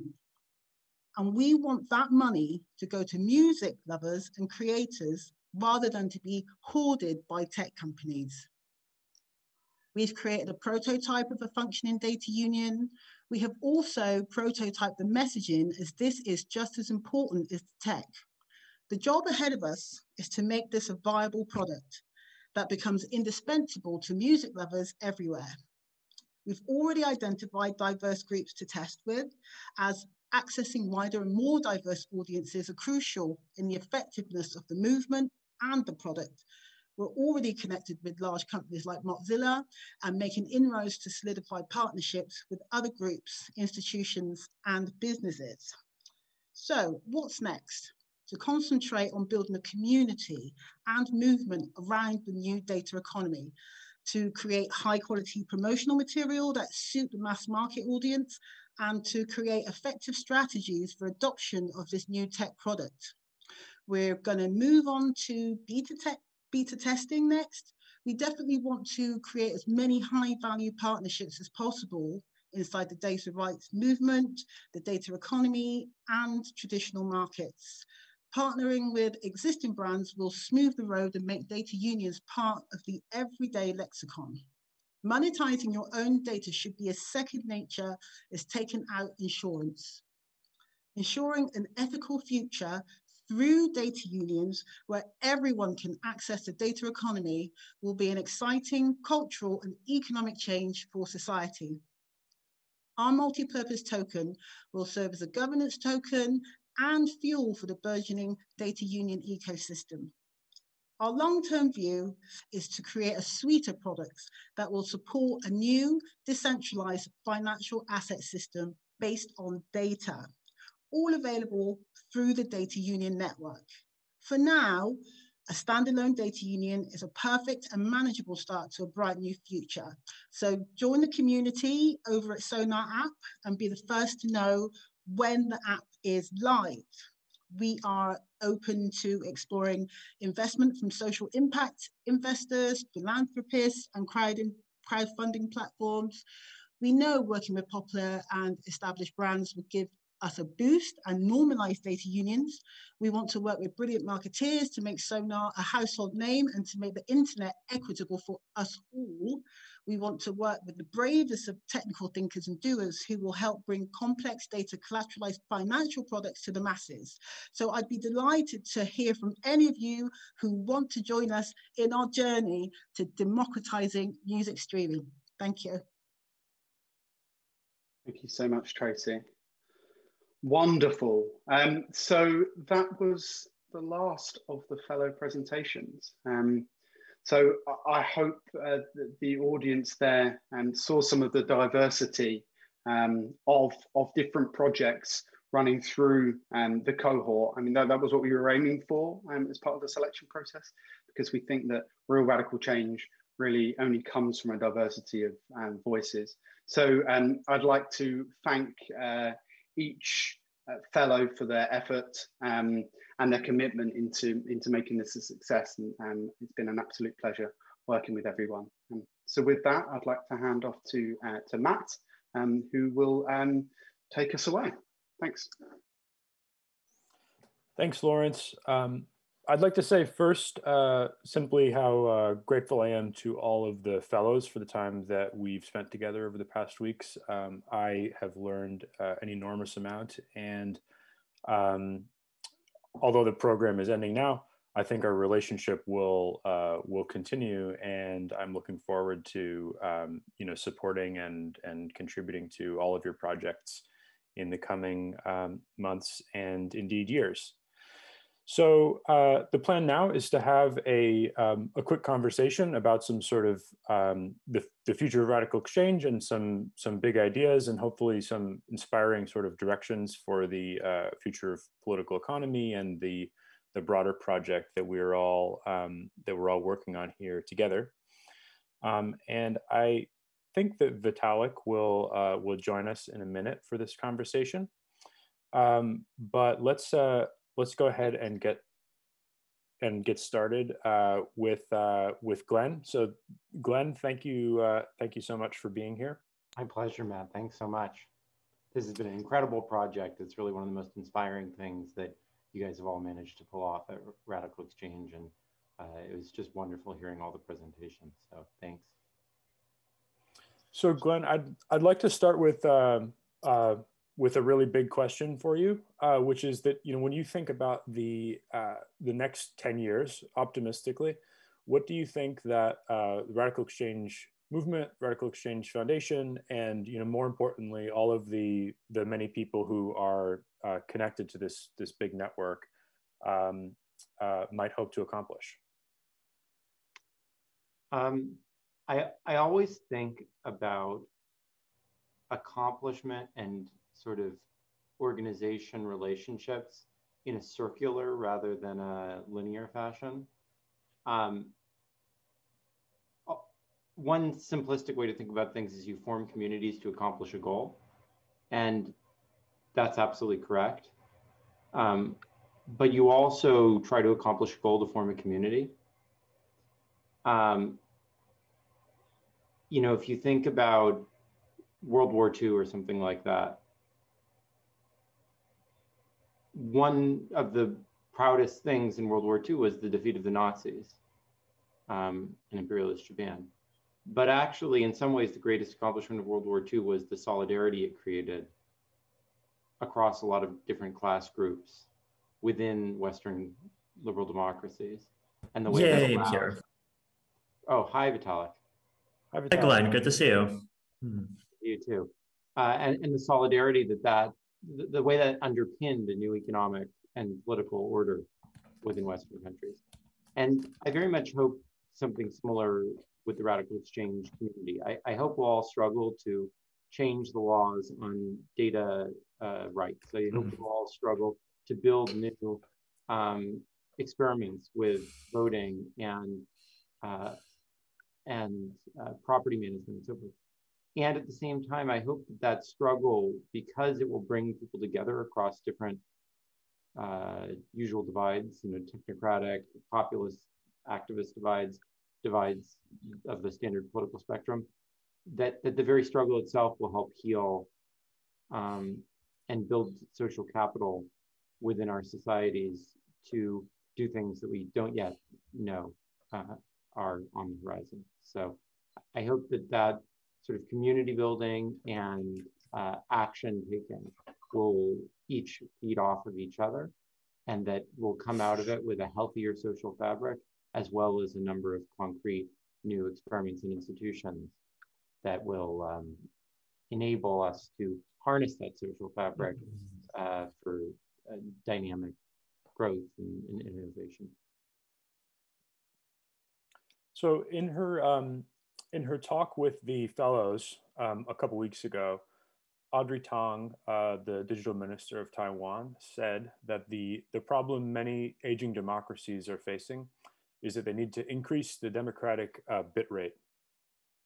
And what she meant by this is that in many other sectors, in the private sector and in all kinds of industries and other ways that we're interacting, the rate of information flow has increased. But democracy has kind of put itself in the back seat by depending on very thin and infrequent informational inputs. This seems like a very different and actually much simpler diagnosis for what is ailing democracy than most commentators would offer.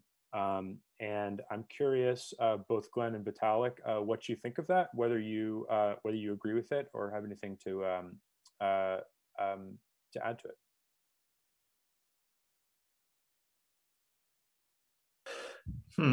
I definitely think that the technologies that we're advocating all have a much higher bit rate than the kind of 1 bit or a couple of bits every 4 years that's common in regular democracies. And obviously a big part of the reason why we've had kind of such low bit rates historically is just the fact that the technology wasn't really there, 100 years ago or 200 years ago to actually make it possible to collect information for people more frequently. Now, again, there is, of course, also kind of, in addition to that, the whole kind of direct democracy versus representative democracy debate, where the representative democracy side actually says that indirection is a kind of explicitly good for reasons other than the like, other than technological limitations. And so I think like it is also important to kind of go through that conversation and try to understand, you know, what those reasons are and create democratic systems that are capable of kind of incorporating the positive aspects of that. But I feel like there have been a lot of attempts at doing that already, right? Like liquid democracy has kind of a lot of very explicit room for indirection, though in a much more kind of fluid and less entrenched form. Even quadratic voting and quadratic funding as one example, it's like there's still room for kind of people to make projects and for those projects to have some kind of internal organization. So like the design space of both mechanisms and things that we can build around those mechanisms is large. And like I think there's definitely things inside of that design space that work really well, and there's going to be things inside of that design space that work terribly. So I think like directionally, like increasing bit rate is very important and completely correct, but also we need experimentation, which is what I think is a big part of what the movement is about, right? And we need to just try a lot of different things and like really understand kind of exactly what versions of the ideas actually do deliver the best results. And I feel like we're already getting kind of pretty far along to that. I think the thing that I strongly agree with in what Audrey said is that there's a common framing that like the problem that we're facing is one of control of or brakes on technology. And I think a better way that I would prefer to frame it is we need to accelerate governance. We need to increase the speed of governance improvement rather than decelerate other technologies. Because ultimately, deceleration, like someone is going to innovate, right? If we just slow things down, we'll ultimately just be invaded by whoever doesn't. But if we increase the rate and the quality of governance innovation, then we'll actually accelerate everything. We'll go faster than rivals because they're reaching a point of diminishing returns and we're on an area that's slower. And at the same time, we'll be able to govern that and move it towards the areas we want to see it move, because the area we will have innovated in is one that's about governance and social coordination.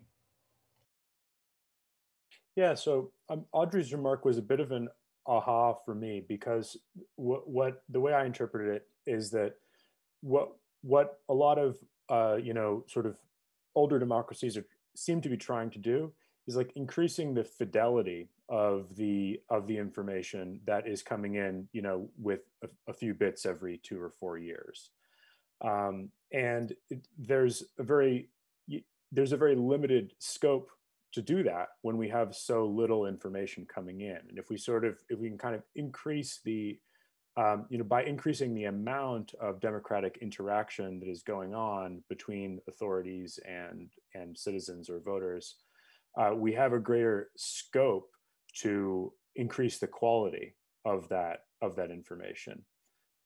Does that make sense? Does that resonate with either of you? I think so. Cool. So here's another question. Vitalik, you've recently talked about an interesting idea, which is the idea of entrepreneurial public goods. And this gets at the possibility that democracy might not provide for all types of public goods very well, since people are not always in a good position to articulate what they want. So for example, some existential risks might not be widely appreciated, or some very good things might be hard to imagine. Could you say a little bit more about this idea? I'm curious to hear you flesh it out a little bit in your terms. And I'm also curious about ways of addressing it, ways of sort of squaring the circle of this issue in attractive and democratic ways. Yeah, so the core idea is, I think, that in private markets, we generally accept this idea that, you know, there's an important role for people who have important and valuable ideas ahead of everyone else, and who start executing on those ideas and then basically get proven right by history, you know, a few years in the future. And often those people can really benefit as a result, like if they're founders of startups themselves, or if they invest in those startups and so forth. Now, there isn't really a good public goods analog for this, right? So like, for example, you know,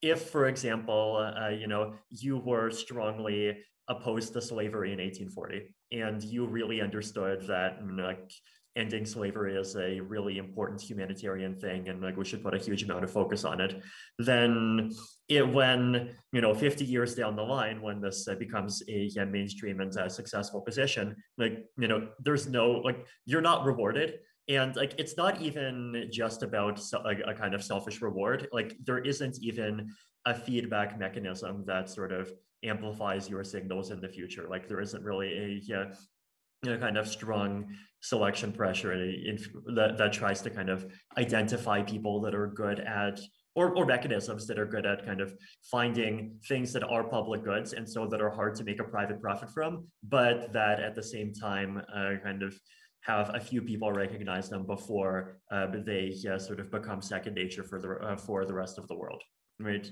And the challenge, like, basically, I feel like a big blind spot of probably all of society is actually finding mechanisms that do a good job of tackling this intersection, right? Like, if there is something that's valuable and that is a public good, and so it's difficult to you know, monetize it as a product. So like, examples that I gave that I believe in today, like, one was life extension research, another was research in mitigating existential risks. An example from 50 years ago would be kind of Norman Borlaug's work in just making it much easier to produce food, and that really contributed to kind of lessening famines and saving a really huge number of lives. Like, can we have mechanisms that just do a good job of identifying those kinds of things? And so I think the main kind of idea that we've kind of figured out so far is that you can kind of, you know, combine the mechanism tools that we have, like Lego bricks, right? Like, you know, you have quadratic funding for public goods. We have the concept of investment for rewarding people who have correct ideas ahead of their time. And so, you know, why not have people invest in projects and then the investors get compensated with quadratic funding, for example? And that's, so interestingly enough, that's something that that I think, you know, in the Ethereum ecosystem, we might be getting close to, like, close to contributing to at some point. Like, one of the ideas I heard in the context of Gitcoin grants is just doing retroactive Gitcoin grants for people who supported and kind of helped implement policy proposals that ended up being really valuable for the Ethereum ecosystem, like EIP 1559, the switch to proof of stake, and like some of the other things that we've done. And like, it would just be interesting to see how that turns out. But, you know, like, this is like kind of one idea, and there might be many other ideas as well. I just think it's like, it's really important to kind of have a conversation and think about this, because kind of like by default, I do worry that you know, democratic mechanisms implemented naively, like if they just select for things that are already popular, and so they like, there isn't yet this good mechanism for sort of getting over the hump and helping to kind of transition things that aren't widely considered popular yet but should be, into things that get considered popular. But like, I'm optimistic that we can figure out more things. Can I add a little wrinkle? Sure. Which is that, so I think this is a conversation I had with Alan Defoe, who I think Vitalik knows is a leader on AI governance work. So quadratic funding is static in a certain way. And I think investment can help with that, but it kind of combines linear capitalist logic with a static public goods logic. I think even more powerful would be to get a dynamic public goods logic working. So for example, just think about Gitcoin grants. This very, very simplistic example, but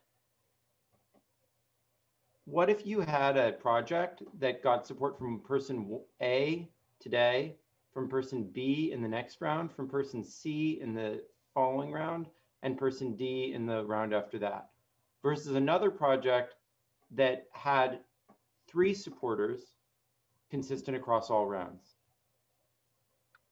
Which project deserves more funding?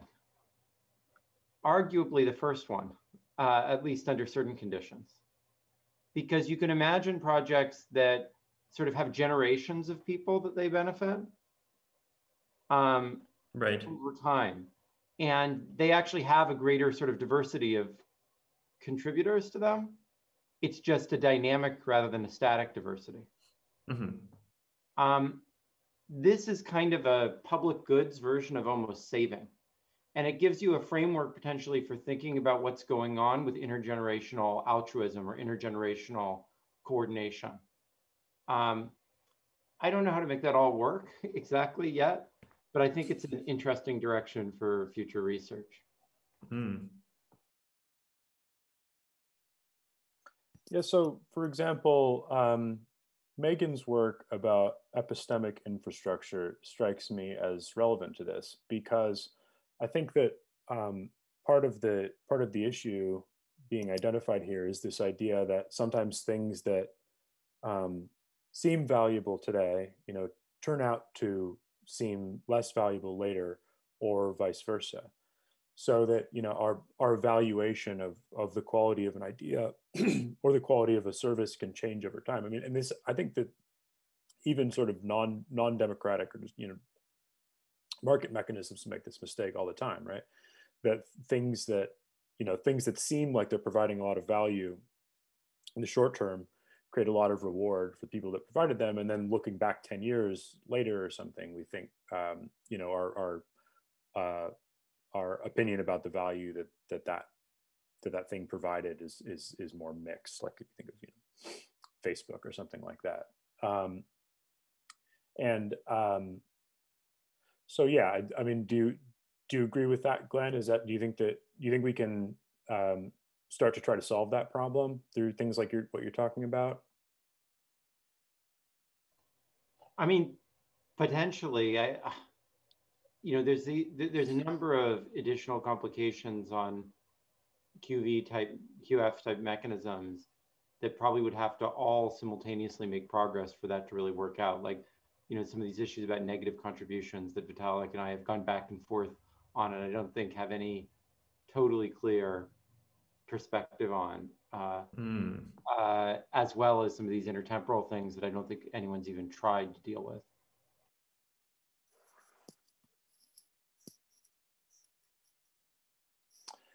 So when you think about, so shifting gears just slightly, and this is for either or both of you, when you think of artists or communicators who have done important work in terms of helping to bring about an innovation or better institutions, or kind of improving the relationship between people and technology in the way that a lot of radical exchange community folks are working on, who comes to mind? What kinds of artists or communicators do you think are making a difference in this kind of work?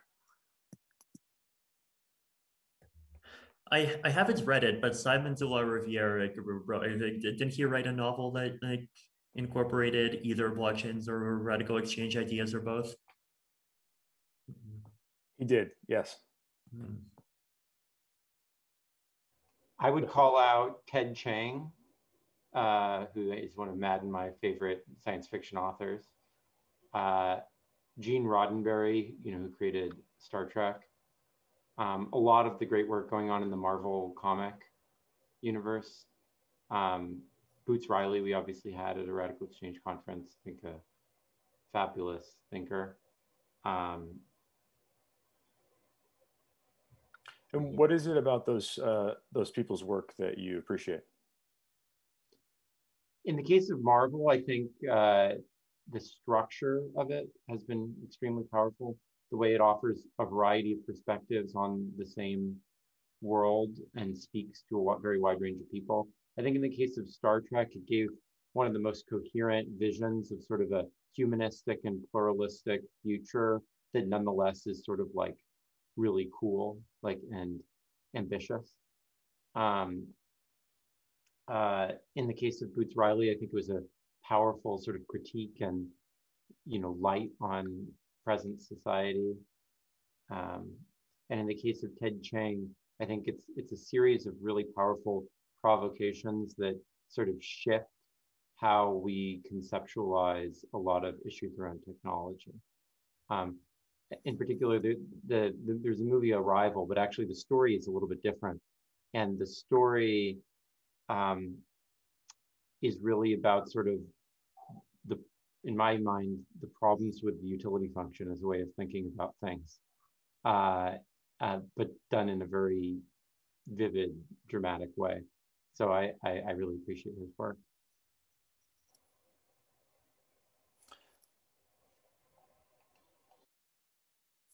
So I'd like to move on to the topic of identity. So in building decentralized governance systems, as you know, decision integrity is a major issue. And one of the interesting conversations that came up in throughout the fellowship is what constitutes good enough in terms of proving unique human identity or disproving collusions. So, you know, when we're building democratic systems or other kinds of systems where important collaborative work or decision making is happening, proving integrity in a sort of a rough and ready, pragmatic, good enough way might be good enough. What is good enough in one context might not be good enough in another, and it's sometimes hard to foresee, hard to think about what level of confidence we need to get to as we're building systems. I'm curious whether either of you have thoughts about this. This is actually a pretty timely question because if you've been following Gitcoin grants around 9 at all, one of the big challenges that they've had is just the large number of attempts of fraud and collusion of various kinds happening. Like, it went up from a very small percentage of all contributions to a fairly large percentage of all contributions. And I think the reason why it's happening is because of scale, right? Like, if you have some tiny thing where the amount of matching funds at stake is like $20,000, then people will generally participate honestly. But as the scale goes higher, and like both the scale of the money at stake and the scale of the community, the more like you just inevitably get less aligned participants kind of trying to game the mechanism in whatever way they can. And the thing to remember is that, like, in general, for kind of internet social systems in practice, like, gaming is the norm more and not the exception, right? Like, gaming of, like, say, Twitter likes or Reddit upvotes or retweets and all of these mechanisms happens all the time, right? Like, fake accounts happen all the time, and attempts to kind of just manipulate what people see by doing these things, like, they're everywhere. And so far, the only way that we have of solving these problems is that companies like Reddit and Twitter and all the others, like, they employ very kind of proprietary and non-transparent methods to try to identify who the malicious participants are and try to remove them. And like, those methods have to be closed source and proprietary, because otherwise the attacker would be able to just quickly adapt to them. And like, you can make methods that are secure even if the algorithms are fully open source. Like, arguably, the effort to make mechanisms that are secure even if they're fully open source is like literally the definition of the science of mechanism design. But like, it's a challenge, and there's a combination of kind of various layers of technology that are needed to get closer to that. So that's one thing, right? Like it's this sort of ongoing effort. And then the other thing that I think is important to remember is that like attacker versus legitimate participant is not a binary, right? Like there's a spectrum, there's participants that do things that kind of violate the laws of economics that like you're assuming when you're designing the mechanisms, like that violate the assumption of like independent decision making, for example, but that to the participants and to most human beings still feel like reasonable human behavior. Like even just things like, for example, you contribute to a project and you get a public thank you for contributing. And like that public thank you is like a bit of a social reward, and getting a social reward in exchange for contributing like kind of breaks the rules, but like, really, okay, it's a thank you. Can you really say that, say there's anything malevolent about that? And then there's even things like retroactive attempts to reward people who contributed to different projects. There's people contributing to projects because those projects are their friends and they care about their friends, and there's just all sorts of these complicated motives. And just figuring out how to kind of design the mechanism and draw the line and kind of design the kind of shape the culture around the mechanism, like that's just an ongoing challenge that I think can only be solved with experimentation. Matt, I think there's a useful concept here that I don't think is widely understood. There's kind of two different notions of confidence that I think are often confused. One is what you could call a Bayesian notion of confidence. It's like a probability estimate. But there's another notion of confidence that I think is like more relevant in a lot of these systems, which you might call an adversarial or a bounty notion of confidence. And Bayesian is basically, it's like a static evaluation of what your current probability assessment is, assuming that like the laws of nature are like determining things. The second notion is a sense of at what price is this system breakable? So that notion, they're like really fundamentally totally different notions. Like the first one is built basically on an assumption that regardless of how much I rely on this system, it will have this degree of reliability. Whereas the second notion says basically the system is more or less fully reliable until I rely on a certain amount, and then it's fully unreliable beyond that point. Now, neither of these is perfect. Of course, it's probably more like an S curve, where like there's a point at which it starts to get much less reliable rather than like a step function. But I think but in many contexts, I think a step function is like a better approximation than is this like flat line.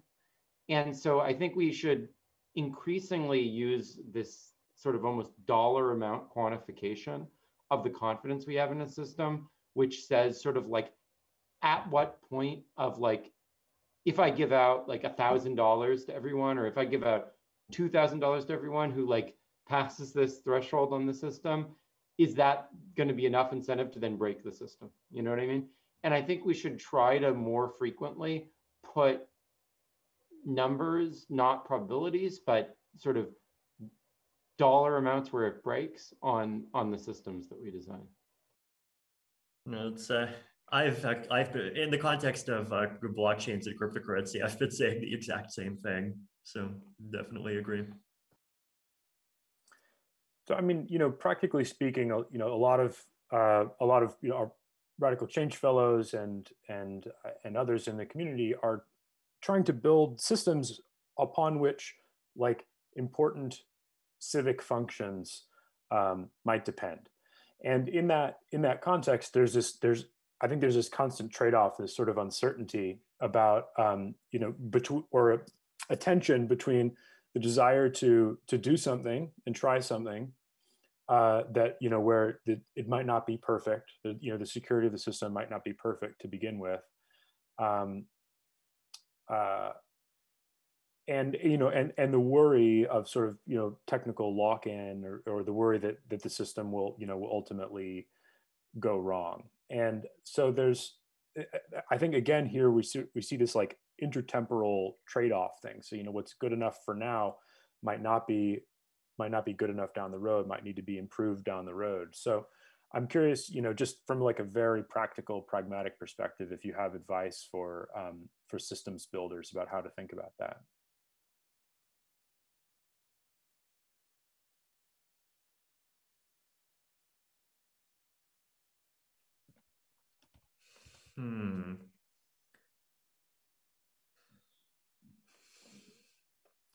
Trying to think about like what I can say. I feel like any way you can rephrase the question a bit more. Well, yeah, I guess. I mean, I think that, in a lot of our conversations, a sort of a tension came up between like being too much of a perfectionist and being irresponsible in the systems building. And it's just I don't think there's an answer, but it's a difficult balance that a lot of people are trying to strike. Yeah, I think like my answer would be to focus on kind of experimentation and iteration. Like, start something at a small scale, and then you start to see what the problems are. And, if you've missed the problems, then at some dollar amounts, the real world will definitely tell you what the problems are. And you just like start moving toward fixing it and keep improving and going from there. Like, I think just given the difference between building fully technical systems and kind of hybrid technical social systems is that there is this social component, and the social component is very hard to model. And so there isn't really a way to kind of perfect something in theory land and push it out there. Like, I think you pretty much just have to go back and forth. And like you do need like this sort of two-way communication between the kind of technical and the social side, right? Like sometimes there are kind of social glitches that have technical fixes, and then sometimes there's technical glitches that have social fixes. Just like make sure to not have a firewall and to make sure that you are engaging both sides. And I'd also say, like, just to maybe put a little bit more detail on that, like, I often think that you can rely on social fabric like early on before you scale, and that can buy you some space to build solutions that are more scalable beyond that narrow social fabric. But by the way, it's incredibly important that you use that space that you get bought to actually solve the other problems, rather than just being naive. I think that's basically what happened with the internet. I think basically what happened with the internet was like, there was a really good social fabric in like those defense communities and academic things. People were just like, it'll work itself out at scale. And when it got to scale, it just sort of got colonized by people who had other solutions to those problems that were more closed source and proprietary, because people sort of thought it's all fine, not they were looking for those emerging problems and trying to address them, Where do you think proof of personhood or proof of human networks will be in 5 years? I expect them to be much further along, and I expect kind of a lot of people to just have accounts on them and use them. My experience with these kinds of things is that like if it's just a kind of idealistic or enthusiast thing, then the amount of participation that you get is fairly small, and the kinds of participants that you get are fairly kind of selective and unrepresentative. But like one of the nice things about how proof of personhood is kind of making its way forward in the crypto space, right, is that the crypto space does have incentives. It does have a kind of money sloshing around, and it does have the ability, there's just incentives on kind of all sides for people to make the mechanisms more secure, for people to be the red team and try to break the mechanisms, for people to actually.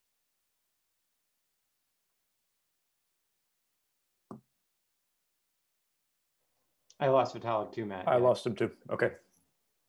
Did I cut out somewhere? Yeah, you just cut out for a moment.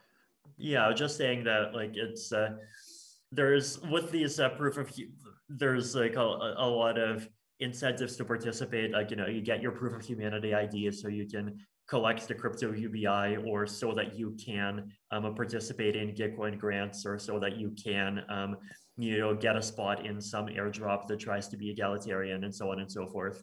And so like the fact that it's connected to at least one or at least like a few initial use cases, I think is definitely like positive for the development of that. And then, you know, we'll see how it goes in a few years. I'd agree, and I'd put in the caution that it's very important that everyone within RadicalxChange realize that, like, even the best, coolest, most awesome technologies can very easily or naturally like be turned in directions that are really problematic. And so you just always have to be looking, like, there is no technical solution to the socio-technical problem of like keeping innovation on a like positive trajectory. Like I'm actually amazed. I haven't seen, like, for particularly quadratic voting, salsa, and QF, like really like awful applications yet. I don't know if you have, Vitalik, but no, we have not actually getting any traction. But I actually think that's like a surprise, you know, like I think proof of personhood, like there's some really, really bad stuff that I'm already starting to see. I won't call out specific examples right now, but like, no matter how much you like a technology, always be looking out for the, for the bad use cases. So yeah, I'd agree with that. Glen and Vitalik. In some ways, I was just gonna say, in some ways, I'm happy that these proof of personhood technologies are fairly imperfect, and if you have enough resources, you can get around them.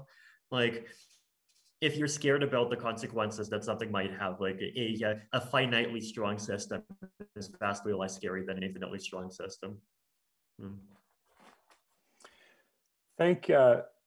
So to both of you, thank you so much for your time today. And even more than that, thank you for everything you've done to help build the RadicalxChange community and movement.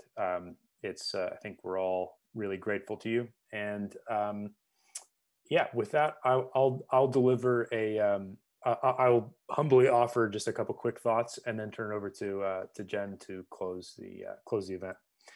So I think that more than ever, the future of democracy really depends upon building the right kind of tools. But the thing is, tools are never silver bullets. So we basically want them to be humble sort of steps in the right direction. And in addition not to being silver bullets, tools are not neutral. They always turn out to be sort of containers for our actions.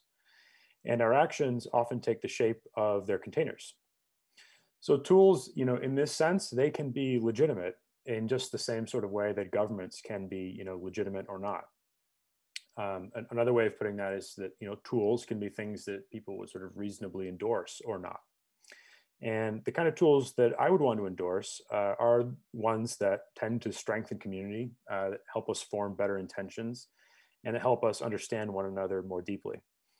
I think that's the kind of thing that RadicalxChange Fellows are trying to build.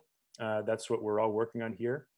And I'm really, really proud to have gotten to know all of you and to be working with you now and in the future. So thank you. And with that, I will turn it to Jen.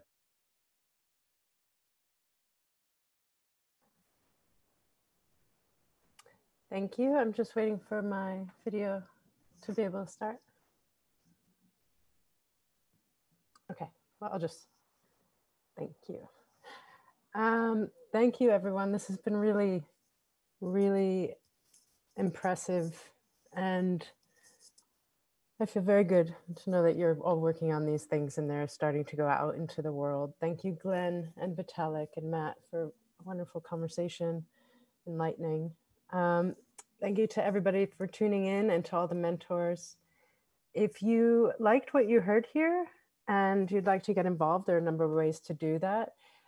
A bit specifically, we're in the midst of preparing for our 2021 annual conference, which we plan to take place in 2 locations, Taiwan and the US. and it's being set up as a conversation between the two with an emphasis on learning from Taiwan. If you want to support that or get involved, write to support@radicalxchange.org. Our next monthly call is next week on Wednesday at 12 p.m. Eastern Daylight Time, and that's like 6 p.m. Central Time. I'm not sure where everybody is in their time changes right now, but that's the best I can give. You're free to join in on that call. Just sign up on the website, subscribe, and you'll be sent information about that. And then if you want to find out more about possibly starting a chapter or getting involved with the one that is local to where you are, you can write Angela at chapters with an S at radicalxchange.org. And we also are going to be launching Radical Exchange Voice soon, a beta launch. It's a new tool that we've built to make Radical Exchange Foundation more democratic. So please write to voice@radicalxchange.com, VOICE @radicalxchange.org, sorry, to get involved in that as well. And thank you everyone again. Thank you, Lawrence, for leading this wonderful program. And we look forward to doing it again.